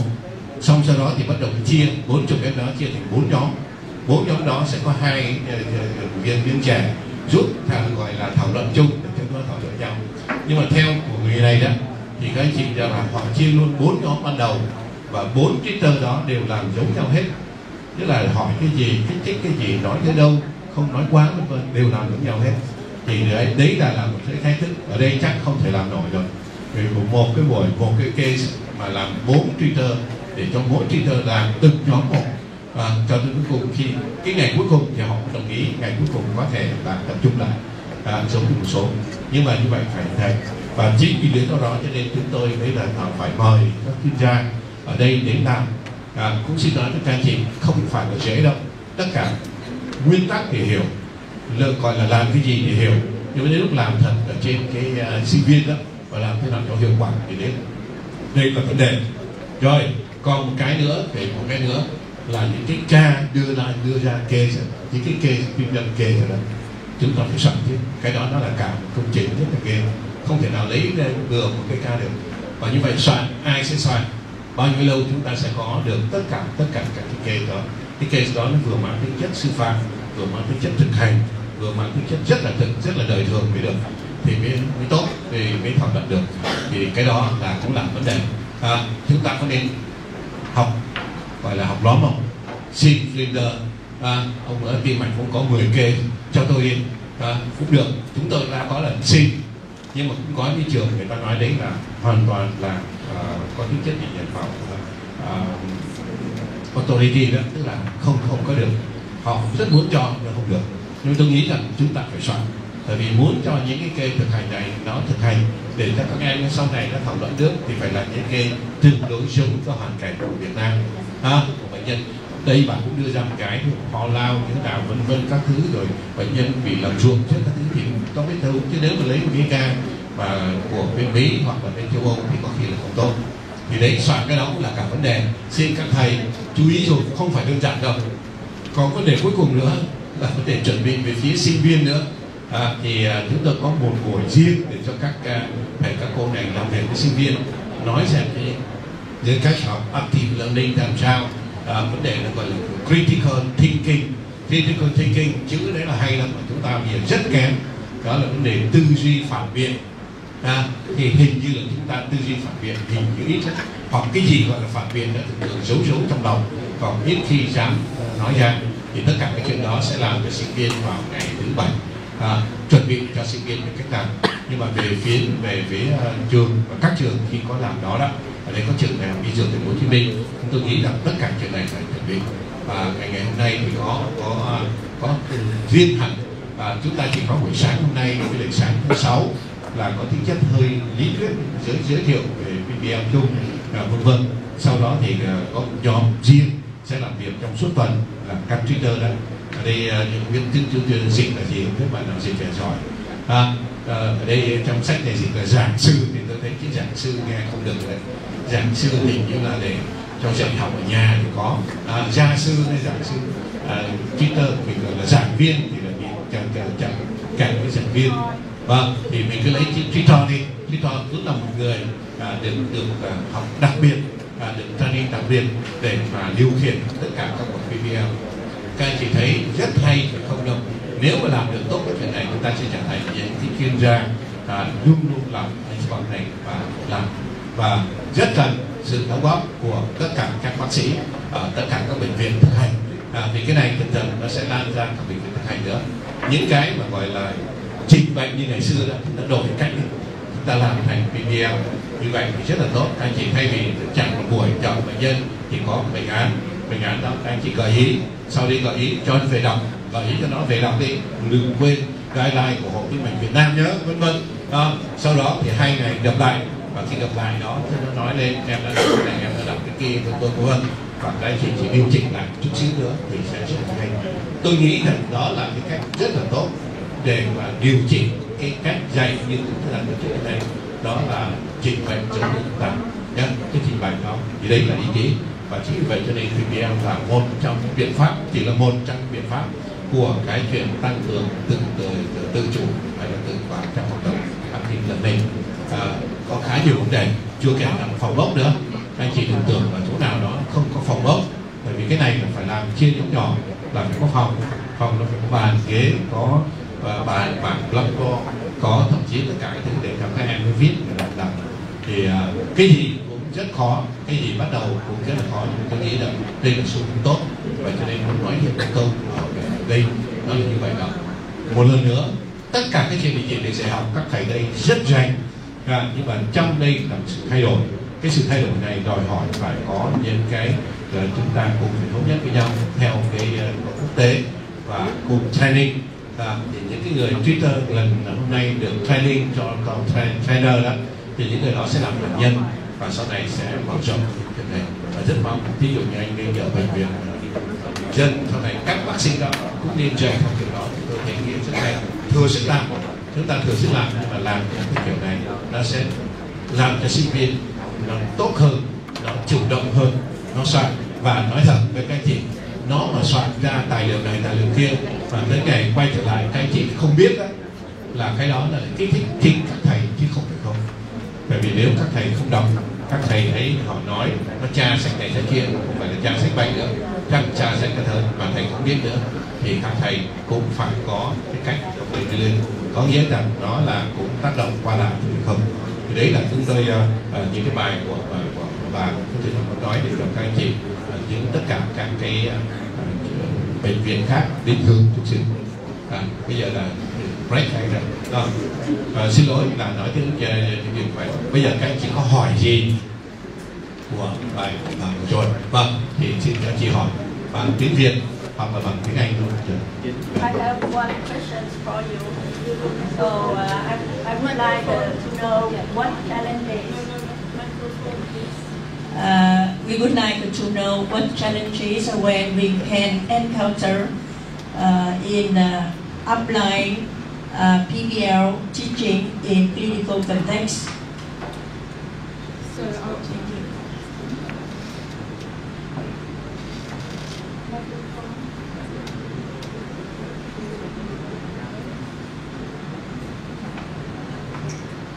I want to make sure I understand your question. So you were asking, I think, what challenges that we experienced implementing Pbl in the clinical environment. That's right. That's a very good question. I think for us, the first challenge we had was that at that time in the 1990s, not many people were using Pbl in the clinical environment.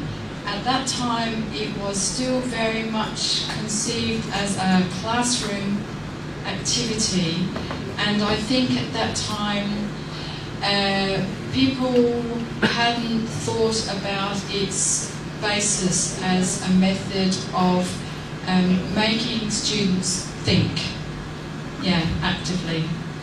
And so it was hard for our clinicians to gain an understanding of what Pbl was. I think the second challenge we had was that because of the McMaster experience with Pbl, they had, as people did in the 1970s, decided to be very radical. And they said anybody could be a Pbl tutor. You could get a person off the street and they could be a Pbl tutor just so long as they could ask questions.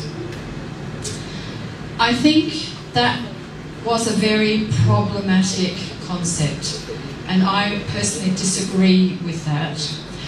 And in fact, McMaster have changed. They came to us at Flinders to learn how we did Pbl because we did not follow that philosophy. So for the clinicians, their first idea about Pbl was that their specialised knowledge didn't matter. They said, why should I be a clinician sitting in a Pbl room? What use is my knowledge? What I know, and many of us know who have a clinical background, who do Pbl, is that your knowledge is the key to your excellence as a Pbl tutor, because you know the field, you know the territory, you know the good concepts, you know the traps, the pitfalls, and so you are an intelligent listener of the student discussion, and you are also an intelligent selector of the right question because you know where they need to go. In our clinical, the other thing is that our clinicians struggle with, but students really want to have my know-how, not my knowledge, not my didactic declarative knowledge, my know-how, we call it praxis, about how I go about being a clinician. And at that time, that kind of knowledge wasn't built into PBL. But over the years, there have been PBL models built more suited to clinical, where once the students have explored the case and have shown what they understand, the clinician can then come in as somebody who knows how and can help the students understand how this works in practice. So we have clinicians who teach PBL who are enthusiastic about PBL, and at the end of the tutorial will lead into know-how and share their clinical experience of many other similar cases. The other model in PBL, which is the good one they do in Manchester, it's run very much by their general practitioner department, is that the students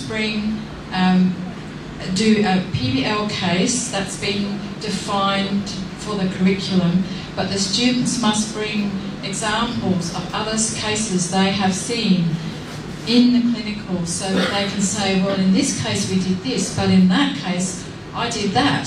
So I saw this in this case. Why was that? Why was this case different to that case? Why did they use an evidence-based protocol here but not here? So they were able to build the sophistication of knowledge. You couldn't do that if you were not a clinician.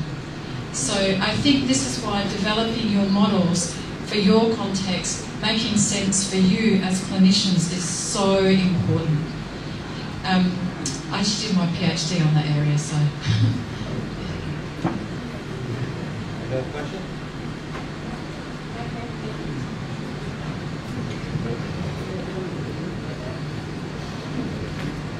Thank you for your very interesting presentation.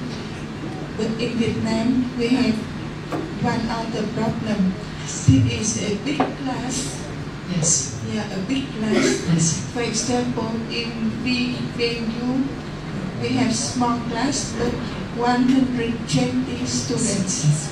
And we have not enough small room for small group. Yes. So as in OBGYN department, that we apply the PBL for our students, we have to use a rather big group.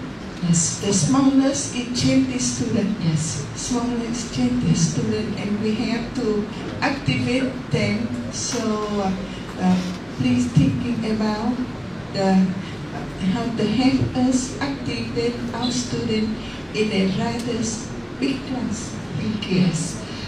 So this is one of the feasibility issues. The first thing I would do, okay, so everyone knows that the bigger the group gets, the more difficult it is for everybody to be included in the dialogue. And some students will become what we in Australia call passengers. They're just along for the ride, but they're not actually getting involved. And so that is a worry when you're trying to stimulate active learning. So when you, in thinking about how you want to do PBL, think very seriously, and I think I would ask you to think out of the box. Who can be your PBL tutors?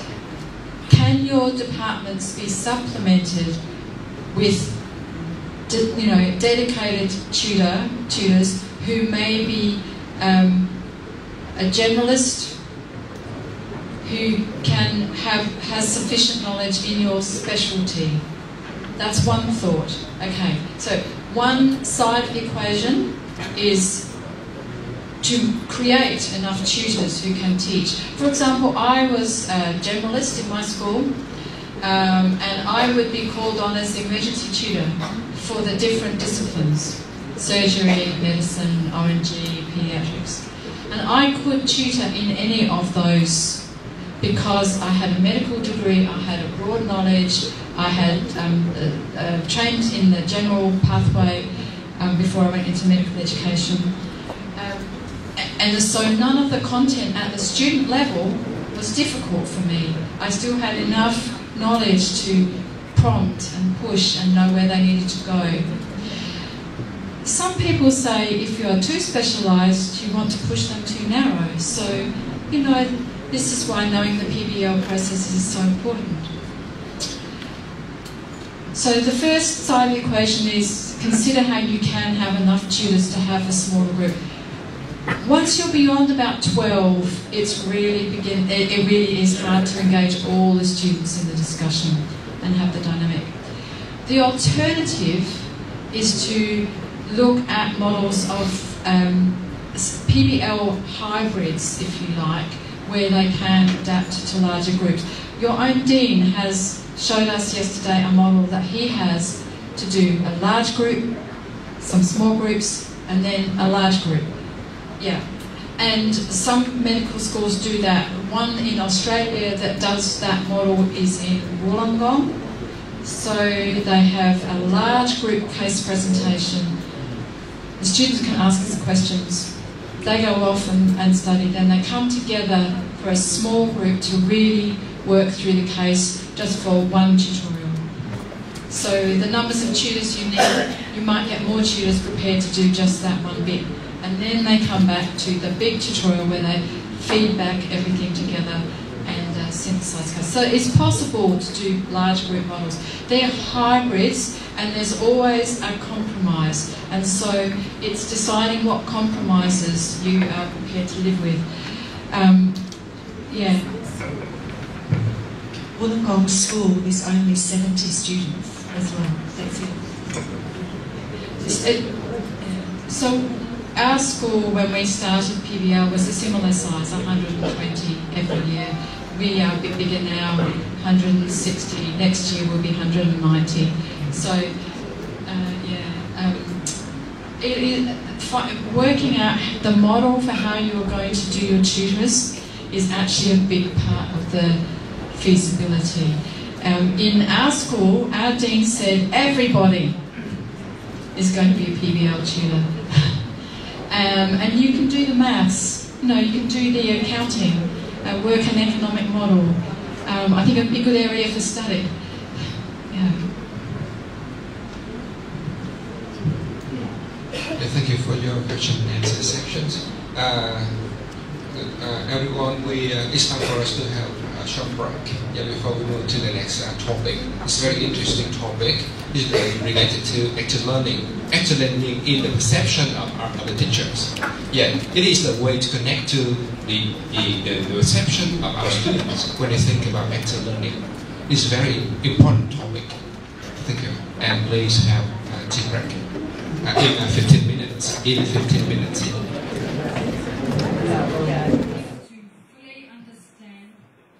What we need is to fully understand your problem. Okay?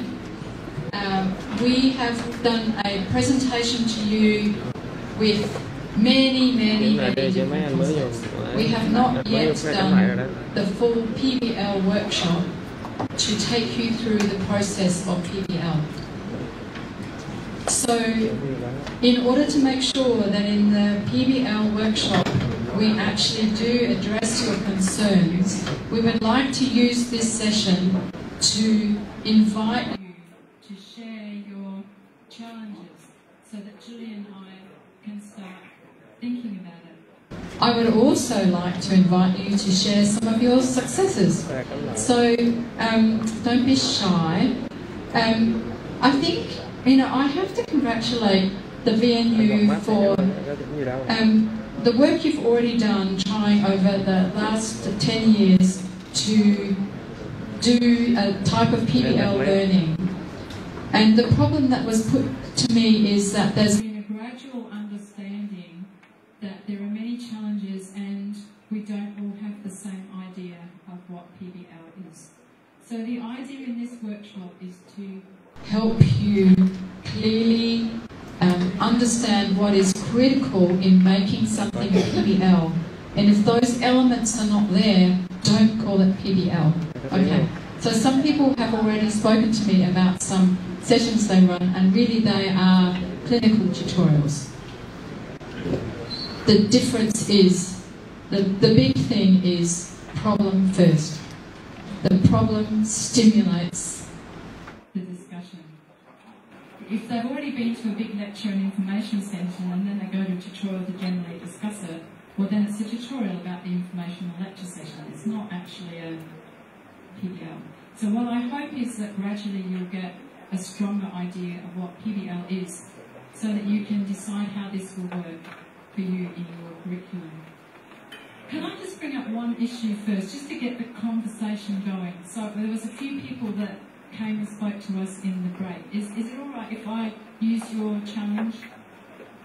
Can I use your challenge? So the challenge, can I know your name? Sorry, your name is Maya. Thank you, Maya. So Maya was telling me that, it's nice to meet you, Maya. She's organising a program of tutorials and they've decided there are 4 topics, and she's trying to work out how to get the different tutors working to do the topics so the students get the same learning. But one of her challenges is that the specialist thinks they can only do the tutorial in their specialist case. Even though all the topics are in the same field of medicine, and even though the specialist knowledge is up here and the student knowledge only needs to be here, they do not feel confident to teach the other topics because it's related but not their actual specialty. And we had this problem too at Flinders. And so the different clinical groups had to talk about their comfort zone, their comfort in teaching beyond their absolute specialty. So, for example, our internal medicine group, the key tutors who lead are a cardiologist, the head of the cardiology department, and a gerontologist, the head of the gerontology service. And they teach all the topics in internal medicine because it keeps them curious and alive, keeps their knowledge fresh, and because they are quite expert at the student kind of level enough to guide the students in the tutorials. Okay, so I just wanted to say not every specialty will agree, and at Flinders the different specialty groups had to work out how they felt about that. Some of them brought in dedicated generalists because some specialists feel uncomfortable outside of their narrow zone, but it's a conversation for all of your clinical faculties. So that's one issue that was brought up. I'm sure there are hundreds more. What I might do, what I think would be good to do, just to get everybody in an active learning framework, is I might ask you for 5 minutes to turn to the person next to you and discuss what questions you have about Pbl or what challenges you see coming forward. And once you've done that, agree with you what question you might put forward. So if I could set the time at 5 minutes, this is a standard active learning technique in large groups. Pair, discuss, share. Okay? So pair and share. So if people who are on their own could find a person to sit, 2s or 3s, doesn't matter, whichever group, but I'd like you to now discuss with each other what you're thinking about Pbl, what questions you might like to ask for 5 minutes.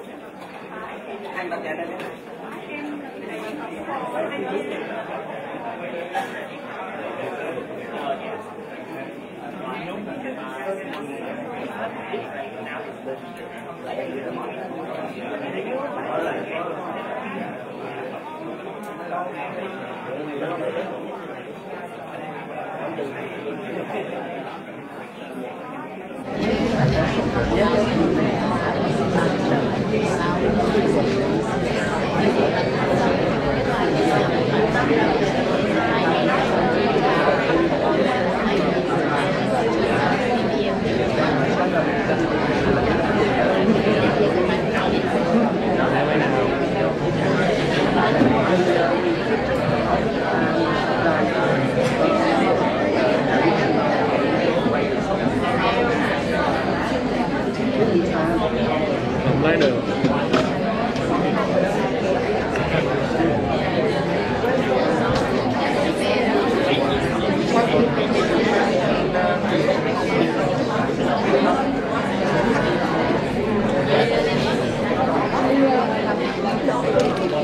Bây giờ muốn bắt ai nói anh đi bắt cho nè.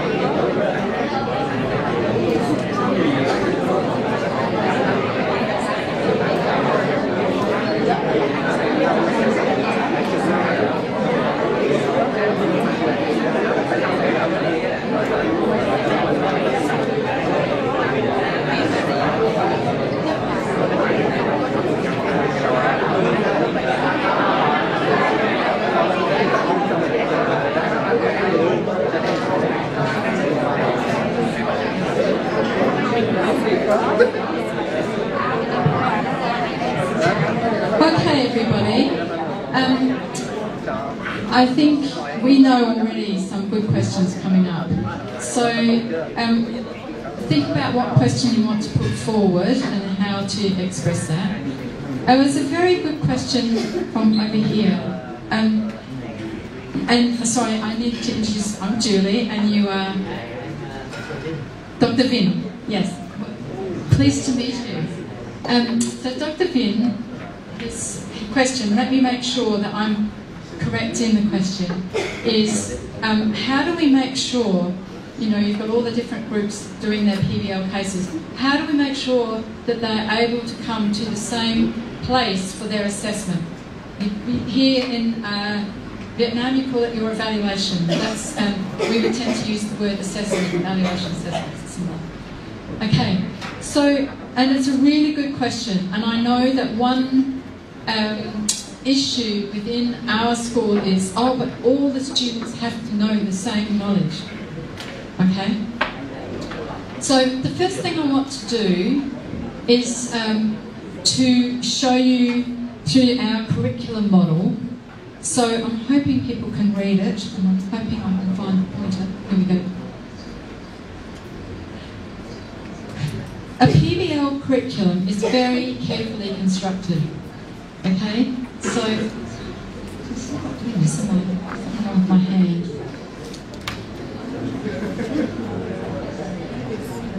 I just can't press it. So at the top here on the screen, I don't know if it's big enough for everyone to see, there's a yellow box that says course outcomes. So we have a defined set of curriculum outcomes for our course. And we have 3 themes of knowledge, or 3 themes for learning, that flows through the course. So we have knowledge and health and illness. We have health professions, society, so that's about doctors and society, and personal and professional development. That's okay.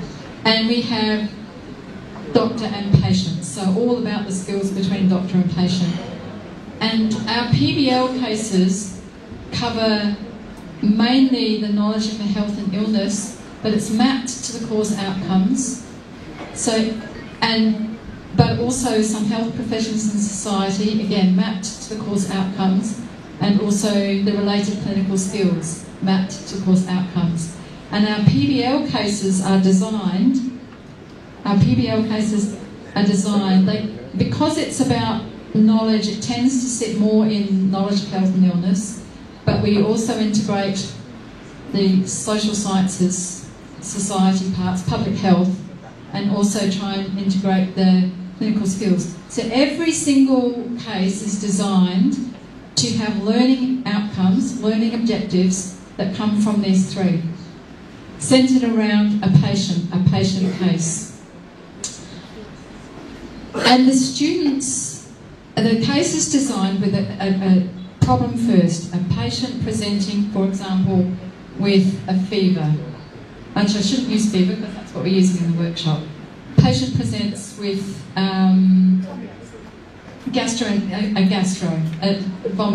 vomiting and diarrhoea. And the knowledge domains may be things like fluid and electrolytes, you know, resuscitation, all of that kind of thing.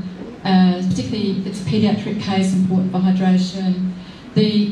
But also we'll dig into things like sodium channels, you know, etc. The biochemistry behind it, physiology, pathophysiology, the microbiology, you know, salmonella, shigella, that sort of thing, the anatomy of the gut. And then the health professions and societies might have a learning objective in the case about compulsory reporting for infectious diseases, you know, and infection control and those sorts of things. And the clinical skills side of things might be about assessing dehydration and those sorts of things. Okay, so the case integrates, but there are clear learning objectives for each case, and they're mapped to achieving the course outcomes. So you have a very structured curriculum on which your cases are designed. In the clinical years, because we start in the preclinical part, well, it's not really, it's integrated, as you know, like yours. They do clinical and cases. But in a clinical case, they may take it to a different level. That may be a case where they very much focus on diagnosis, management and all that kind of thing. And the topic is vomiting and diarrhoea, the tutorial. But it's still a selected topic within the curriculum, it's still mapped to the curriculum. So the students are doing a case. The students are doing a case. And what happens in each group, what happens in each group is that group one, they have the case. Okay, they discuss. And the students are saying, well, this is what I know about vomiting and diarrhoea, and you know, you have to be very careful about inputs and outputs and weight loss and those sorts of things. Or then they'll work through the mechanisms, and people will know a lot about cholera or Shigella or that sort of thing. So they work out what they know. Okay, they know this much of what's got to be covered. Okay, so that's good. They know that. Okay, in their discussion, they realise that we're not sure about this bit. And we don't know this bit. Okay? We don't know. We don't know. They don't have necessarily the learning outcomes of the case in front of them, but the tutor does. So the tutor is helping them plot out what they know and what they don't know. So they will do some learning issues around these two. Okay? That's group one. Group two, actually, have a different set of knowledge. They know this bit, but what they don't know are these bits. Okay?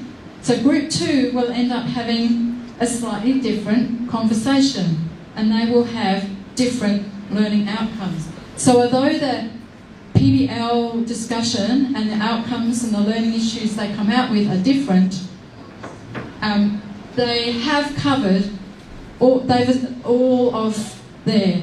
They don't waste time going and studying what they already know, and in fact their discussion has probably reinforced what they already know. They've checked their facts with each other and they know that that's the same for everybody.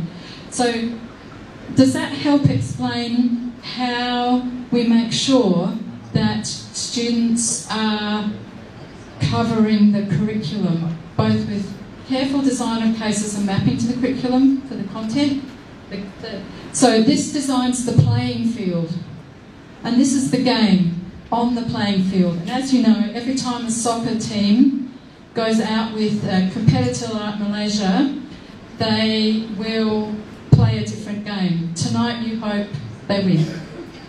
We hope. Okay. So the students are playing a game within a field that has been set with rules. The tutor guides those rules. Okay. The PBL case is what sets the agenda, the learning agenda. But the game plays out differently within each group. But at the end of the day, these groups will have matching sets of knowledge, okay? Because they knew different stuff already and they've researched the stuff that they didn't know. And that's how we make sure. The other thing that happens, do you want to comment? Yeah, that's okay. The other thing that happens is that the students wander between the different PBL rooms and they see the different boards and they pick up from different groups.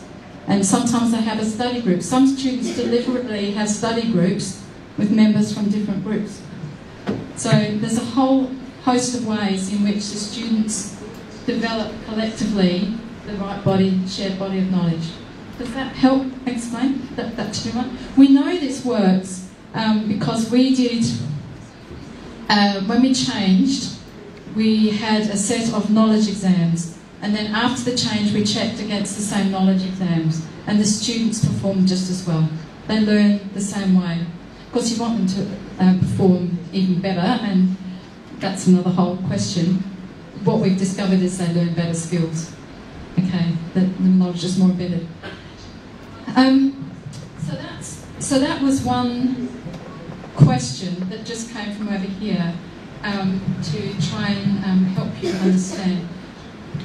So, you've been discussing. I hope that each of you are prepared to now come forward with more questions that you have about the PBL. So please, do not hold back. I want to hear what your challenges are because we want to make sure that we can address them. Have we got space? Here we are. Here we are. Do you want to ask? Did you want to answer?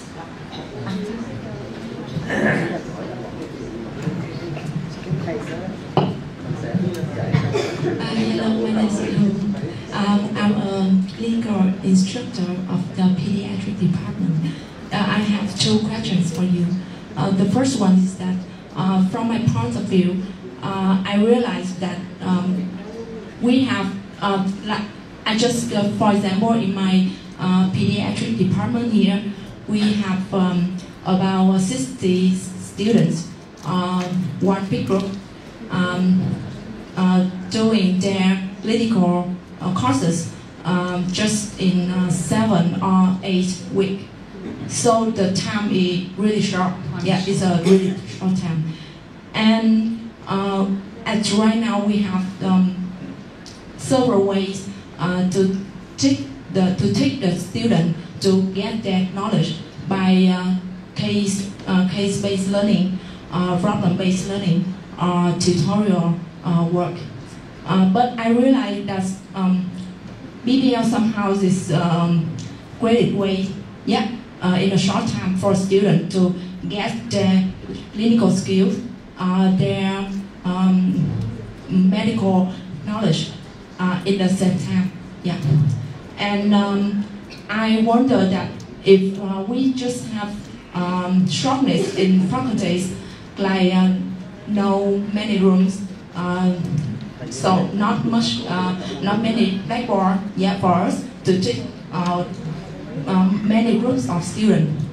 And what if we can apply just Pbl for students doing their clinical research courses in the hospital, just Pbl? Yeah, that's the first question. And the second question is that when we apply teaching them Pbl, how can we evaluate, assess, how can we do our assessment for the students? As from where I stand, I understand that Pbl mostly assess student skills like searching the information or presenting their idea. Yeah, and then we can confirm that the knowledge of them is right or wrong. Yeah, we guide them. And how can we assess them? Yeah, that's my question. Yeah. Thank you. So the first question, I need to get my hand on the first question. The first question is about how you can change from a rotation, which is very busy, and bring Pbl into that rotation. If I can relate to that. In the surgery rotation, which was the first rotation I worked with for Pbl, the idea that the students are meant to do a lot of clinical on the ground, go to the attending ward rounds, go to the surgeries, go to the outpatients, but also do practicals and lectures and tutorials, and it's very, very busy. And every surgeon wanted to teach their pet topic. So they had, they had burns and vascular ulcers and, etc., etc., etc., etc., etc., etc. Every little, bruised big toe type, everything down to detail. And there wasn't enough time, and they had a tension. We want the students in the clinics. Why aren't they there? Oh, because they're at a lecture. Okay, so you had to balance these up. How do we deal with what we call curriculomegaly? Too much they need to know. So they went through an exercise of defining. This was for a 10-week rotation. Okay, 10 topics, 1 per week. That would be the core curriculum through cases, Pbl cases, okay, and not do any of the other lectures, etc. None of the others. So they had to have agreement. They had to have a discussion and agreement. Now that was back in 2000, and those 10 topics, actually they've cut it down to 8 now because everyone has to squeeze in. Still are used and as the core of that surgery curriculum. It's refreshed. The topics are refreshed, of course. Okay, so they get to cover a liver case, they get to cover a swallowing case, they get to cover a major trauma case, you know, etc., etc. They do those, so they define the curriculum. The other thing was that they did it in 2 shorter tutorials, so less time than the full-blown model. What that needs to really work is students who already know how to do Pbl. So we have Pbl before they come to the clinical rotation. The students coming into the clinical rotations already know how to do Pbl students. If the tutors in the clinical don't do it the right Pbl, the students say, no, we're not doing it that way, it's this way. So imagine that. Doesn't go down very well with some specialists. So it's critical that students are already Pbl aware, that they've practiced. So that's your first, is that correct in your first question? How do we, okay. The second one then is how do you assess? Okay, so what students are learning in Pbl is integrated kinds of knowledge around clinical cases. So we implemented a type of assessment called mini case, okay.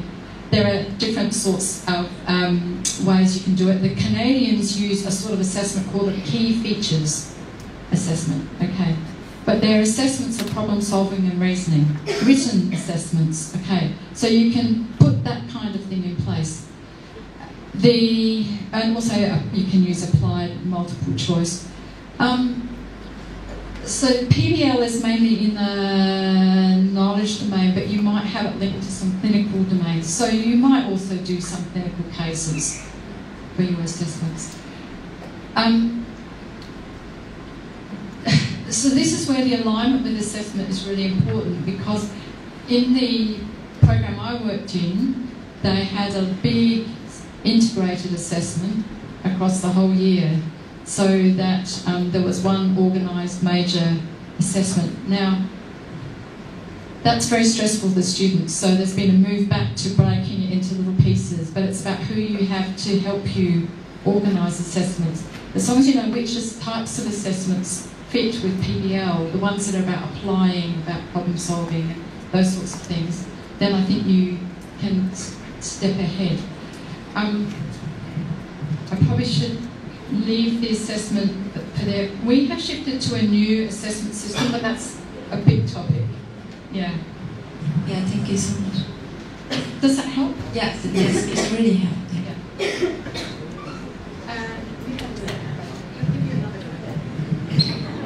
Yes, your solution to know about the same outcome in one class, but in our city there are many universities, and just if we apply the Pbl in our university here, and after graduating the student must continue to go to the postgraduate, but the other university don't apply the Pbl, so there are different outcomes, and so very difficult to our student to continue his study.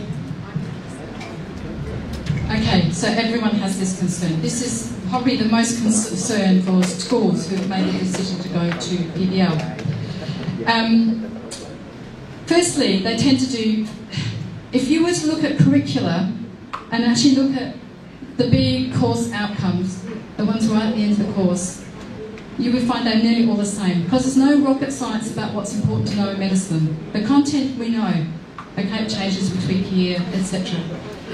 Our course, we developed our course outcomes. 2 or 3 years later, our Australian Medical Council issued its standards of medical education outcomes. They were almost identical. They could have picked up our curriculum and said these are the standards, okay? So that's one thing. Second, the students are a little bit different when they go into the we have an intern year when they go into the next level, the postgraduate level, but not so much different as you would think. And many people say after 6 weeks or so, you can hardly tell the difference. Yeah, I think that's one thing. I mean, we had a few things like, oh, you can tell a Flinders student. Oh, how? Well, because they ask questions. Is that a bad thing? But don't forget that PBL is one teaching method. You have many, many, many teaching methods in a curriculum. It's not the only teaching method. It's the teaching method you use if you want them to be active thinkers. Yeah. But the differences across the system, and it's the same in the United States and in Canada, the differences between the PBL schools and the other schools is not that great. Yeah. But it is very important to evaluate this. That's the key thing. So you must always make sure that you're evaluating how your students are achieving on your outcomes and reporting it down, identifying gaps. You do find gaps. Every school should do this, whether they're PBL or not. You find gaps. Okay, gaps that matter. We picked up a gap one year for a cohort of our students who did not seem to have developed, had exposure to, opportunity to develop some basic life support skills. So if you're evaluating and assessing at that level and identifying that and feeding the information down the system, you can correct that. Yeah, yeah. So it's an active management process. Yeah. Okay, more questions. So we have down the back here now. Mark.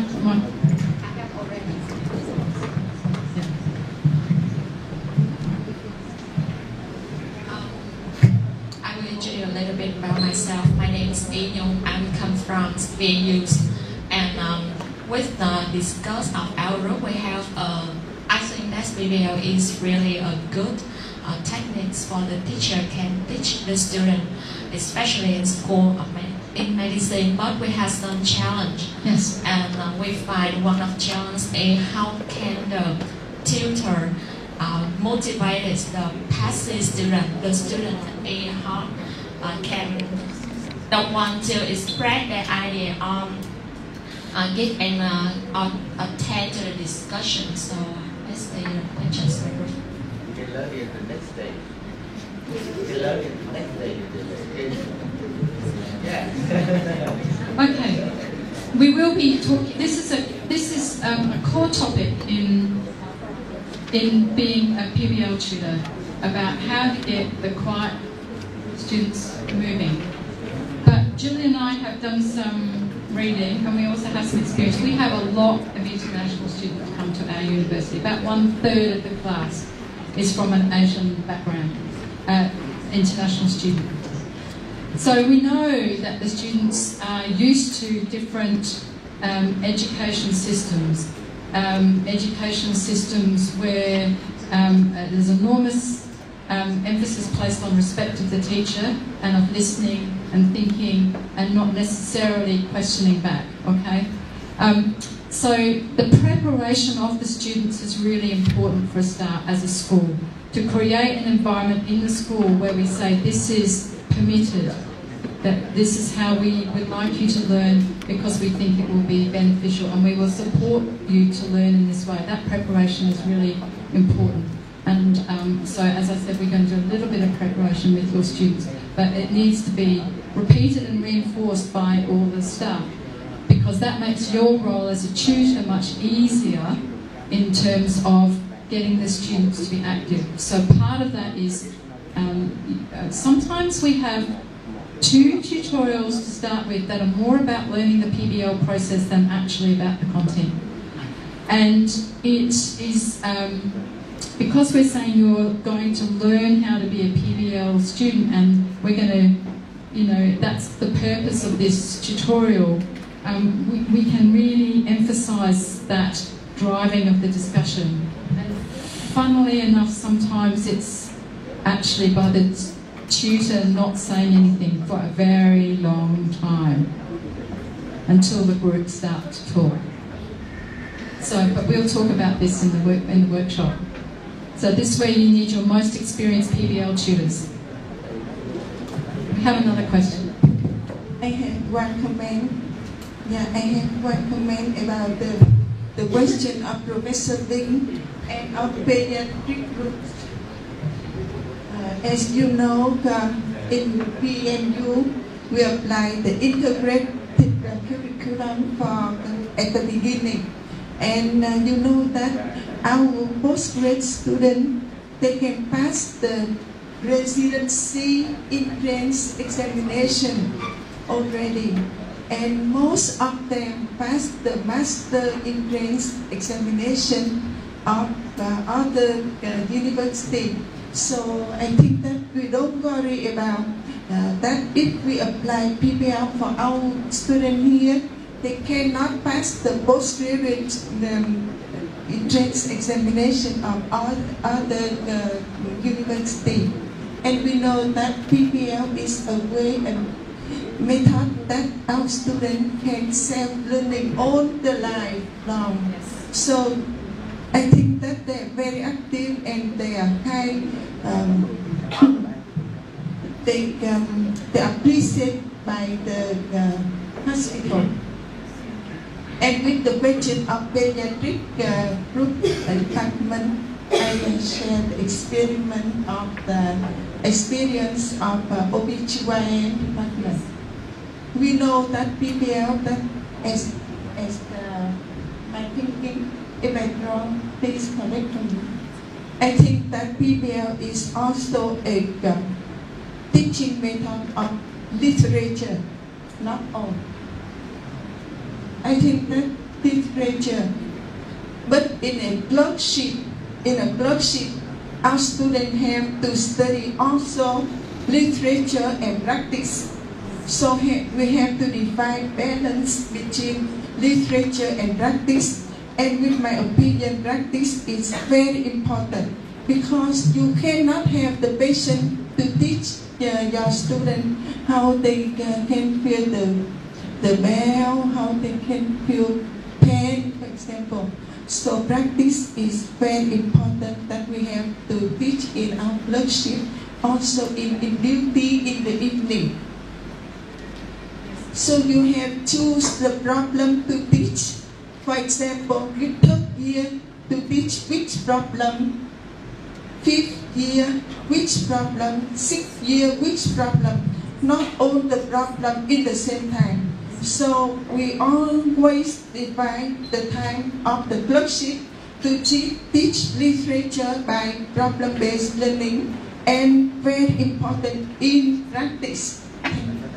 And with the skill practice, it's not evaluate accessed by the Pbl. You have to assess by OSCE, or you can have to see how your student examine the patient. Thank you. You're entirely correct. Yes, that's very good. Yes, I agree with everything you say, and I actually think what you raised an issue there that I think is very important about the students learning to use the literature, and I think it is something, particularly in the clinical years, that can be made a bit more explicit in the Pbl. So when students are presenting information, oh, where did you read that? What is the quality of that resource, etc. You know, just to start bringing those skills about, you know, they being critical of the literature, and then knowing how to apply the literature. We know that, to the case, we know that one of the debates, problems, particularly in my country, is this question of why do doctors not translate evidence-based into practice? And I think making that explicit in a tutorial, what's your evidence? Okay, so let's talk about what that means in terms of the case, is a way, particularly in the clinical, that you might be able to drive that. I think that this is a good point that you raise. Yeah, so it's very good, and I agree.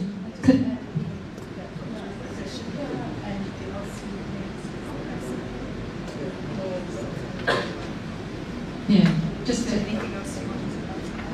yeah. Ethics, epidemiology, all these things can be brought into a case if we design it to do so. And I think you're right. choose your topics for each cycle as we go through, and you may go from, you know, the common, more simpler through to complex, yeah, as you go, yeah. We have a question in the back there, Dr. Teifu. Hello everybody, I come from the VNU School of Medicine. Actually, I review a little bit shortly about the curriculum. Actually, the School of VNU, the School of Medicine at VNU, we integrate the medical curriculum with the Pbl in the beginning. And for the first 3 years of the School of Medicine, so almost the student have study almost the mutual, the organ system, so that when they go to the hospital, they have the knowledge. But how come to improve the knowledge for the student at the hospital? That's a big problem. So that we structure teaching the Pbl is based on the real patient, right? So we have the real patient at the hospital, and we teach on that, we base on that. So that helps the student for the structure learning the Pbl experience with the clinical exposure in the hospital environment. That's it. I totally agree with you. And in where I come from, there was the surgeons that I worked with said, well, hang on, when they're at the bedside in a clinical case, that's reality, a real case. That's beyond simulation. You know, simulation is a high fidelity simulation of what's real. Real is the real thing. Pbl is the slower, more exposed, more elaborated, etc. Why would we replace the real thing with Pbl? And that rationale has to be really clear. And one of the things is, when you are a student with the doctors and seeing a real patient, if you are seeing them yourself, you are having to do that full clinical rehearsal yourself. But when you're with another doctor in an outpatient clinic or something, you can't see what's going on in the doctor's head. Yeah. So you cover many cases, you cover the curriculum, but how deep is your understanding? So using Pbl cleverly for the really core things that you really want to unpack and really get the students to think through is really that balance of reality, the hot, what we call hot action, with the tutorial which allows us to unpack the cold action, where the students can really get inside the thinking. Because as a beginner, when I drove a car, my first drive, I was very slow. And then gradually I began to put sequences of motion together into actions, and now I can drive fast. Well, thinking is similar. We have to think slow first, and then as we start to chunk our knowledge together into schema, semantic networks, then we think fast, then we become pattern recognition. Yeah. So it's the balance, and each clinical department needs to work out that balance. I won't tell you how to do it for us. Each of our clinical departments had to do it. Yeah. More questions.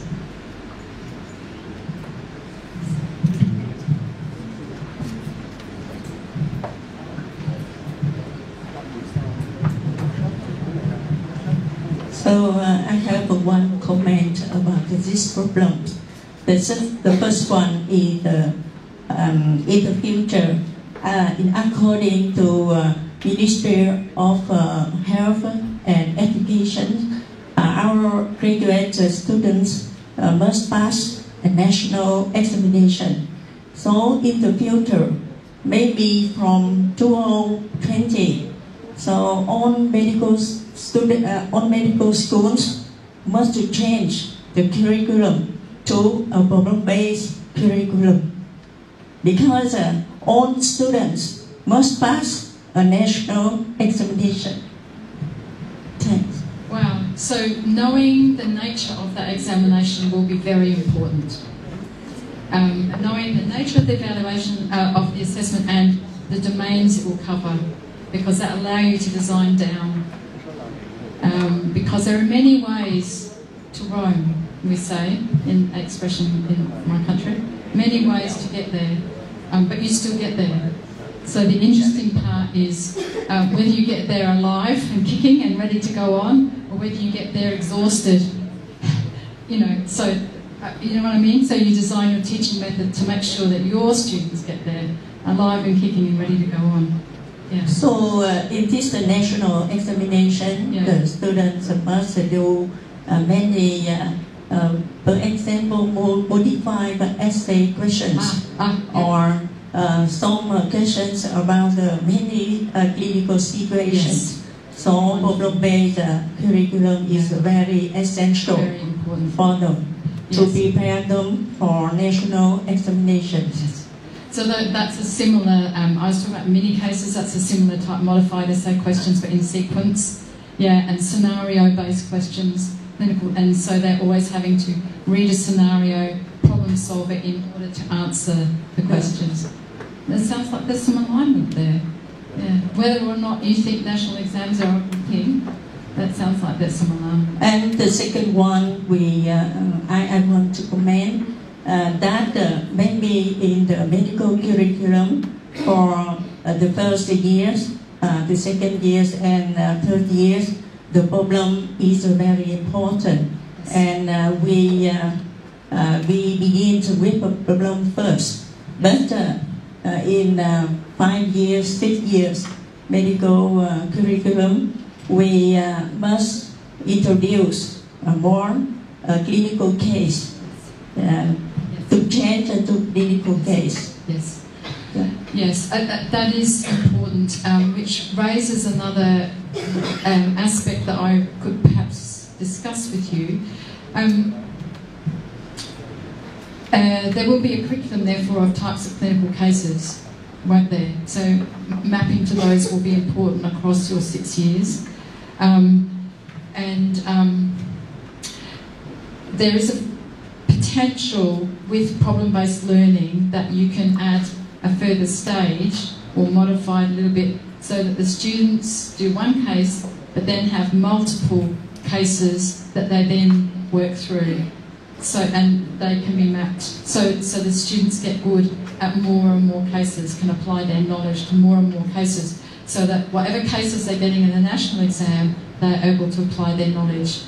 And I know that the literature on clinical reasoning suggests the more cases you're exposed to, the better your reasoning.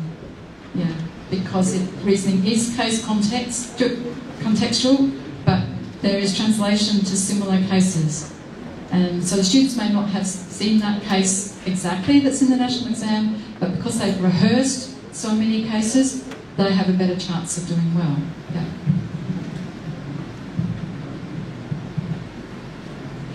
So that context, exactly. I agree with the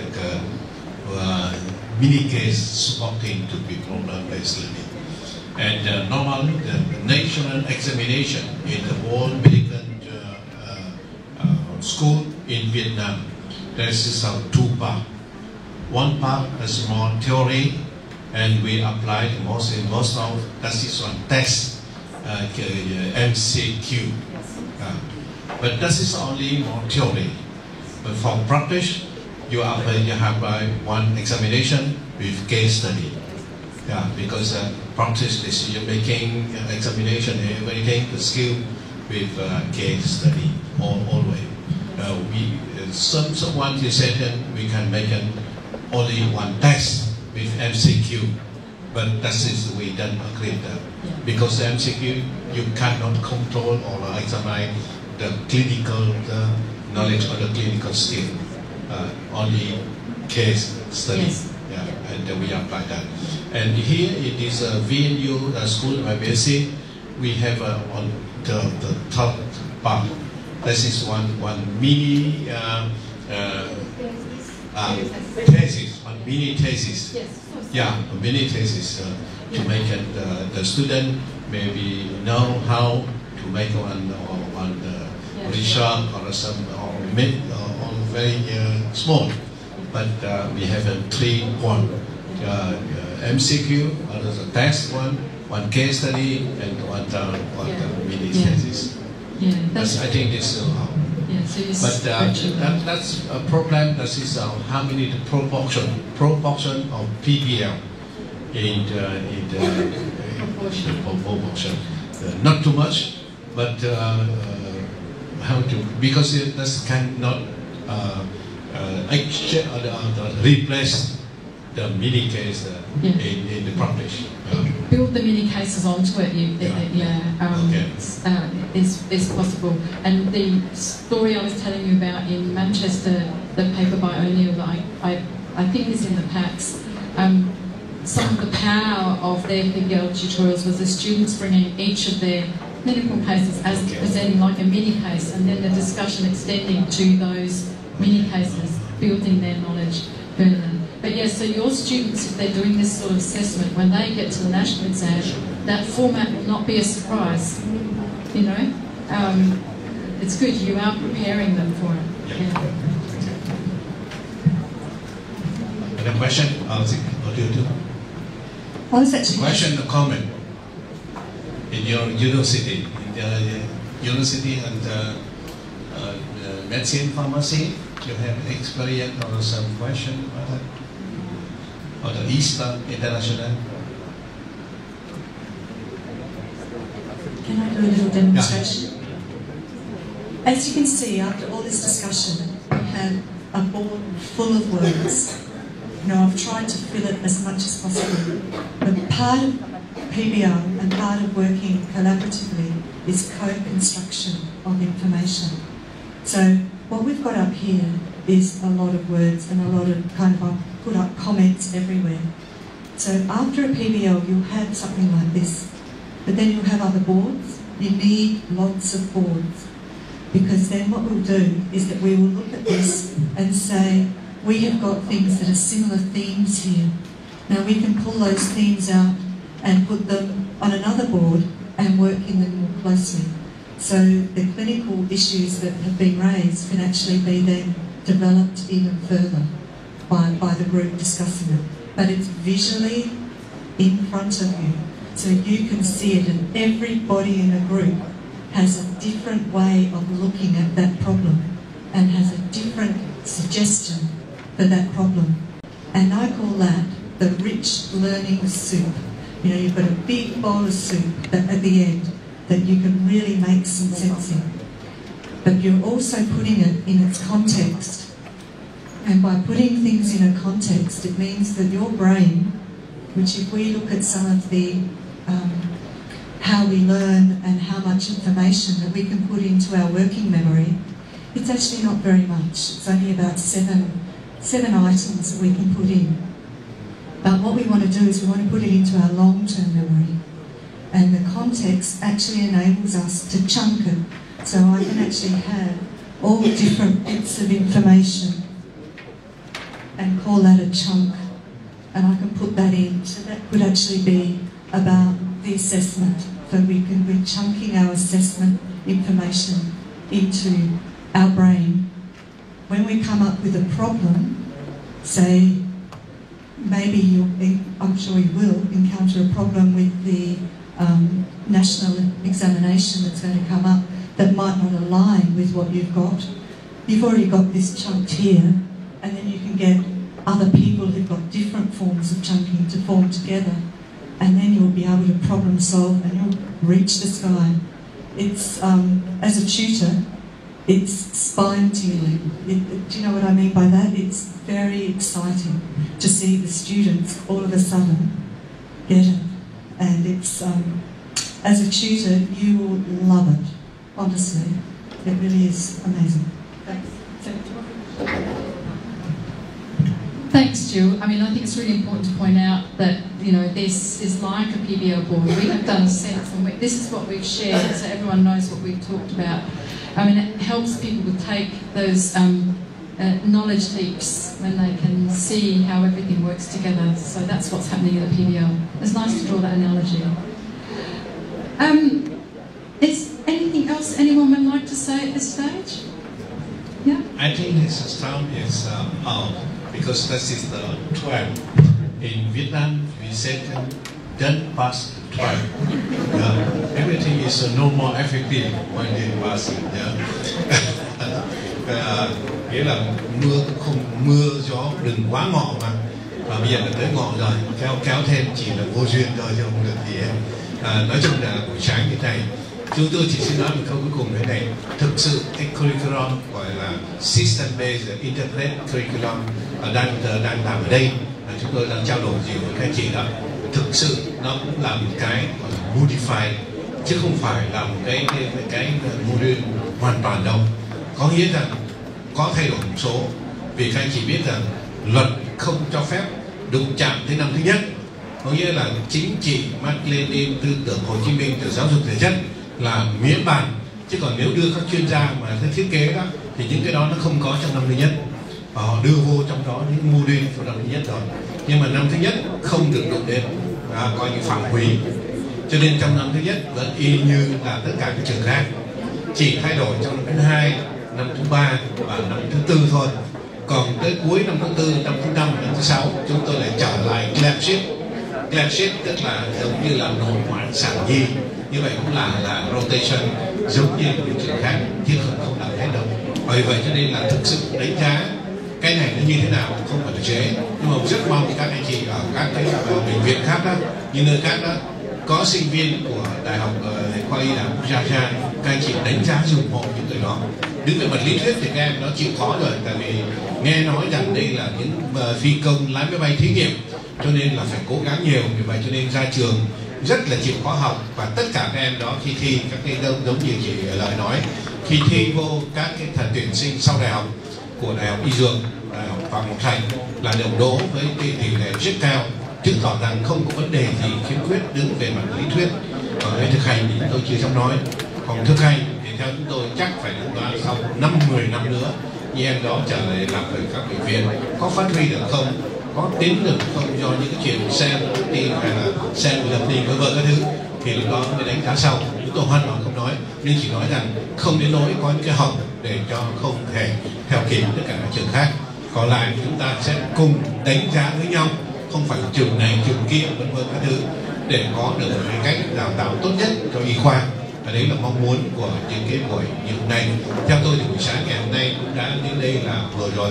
Xin mời các chúng ta tạm nghỉ ở đây, có cái bữa ăn, mời tất cả các anh chị nha, mời tất cả các anh chị giữ đúng không, mời tất cả xuống dưới nhà ăn. Và chiều nay thì những người nào tham gia cái khóa này ta dự sẽ có những cái thí dụ hẳn hoi, tức là làm trên những cái can thể, và chúng ta sẽ trở lại đây vào sáng ngày thứ sáu cho những cái thảo luận có tính chất hơi chung nó đẹp sáng thứ sáu. Và có cái gì về ban tổ chức? Cảm ơn. Thưa các thầy cô, là buổi sáng workshop buổi 1 hôm tới đây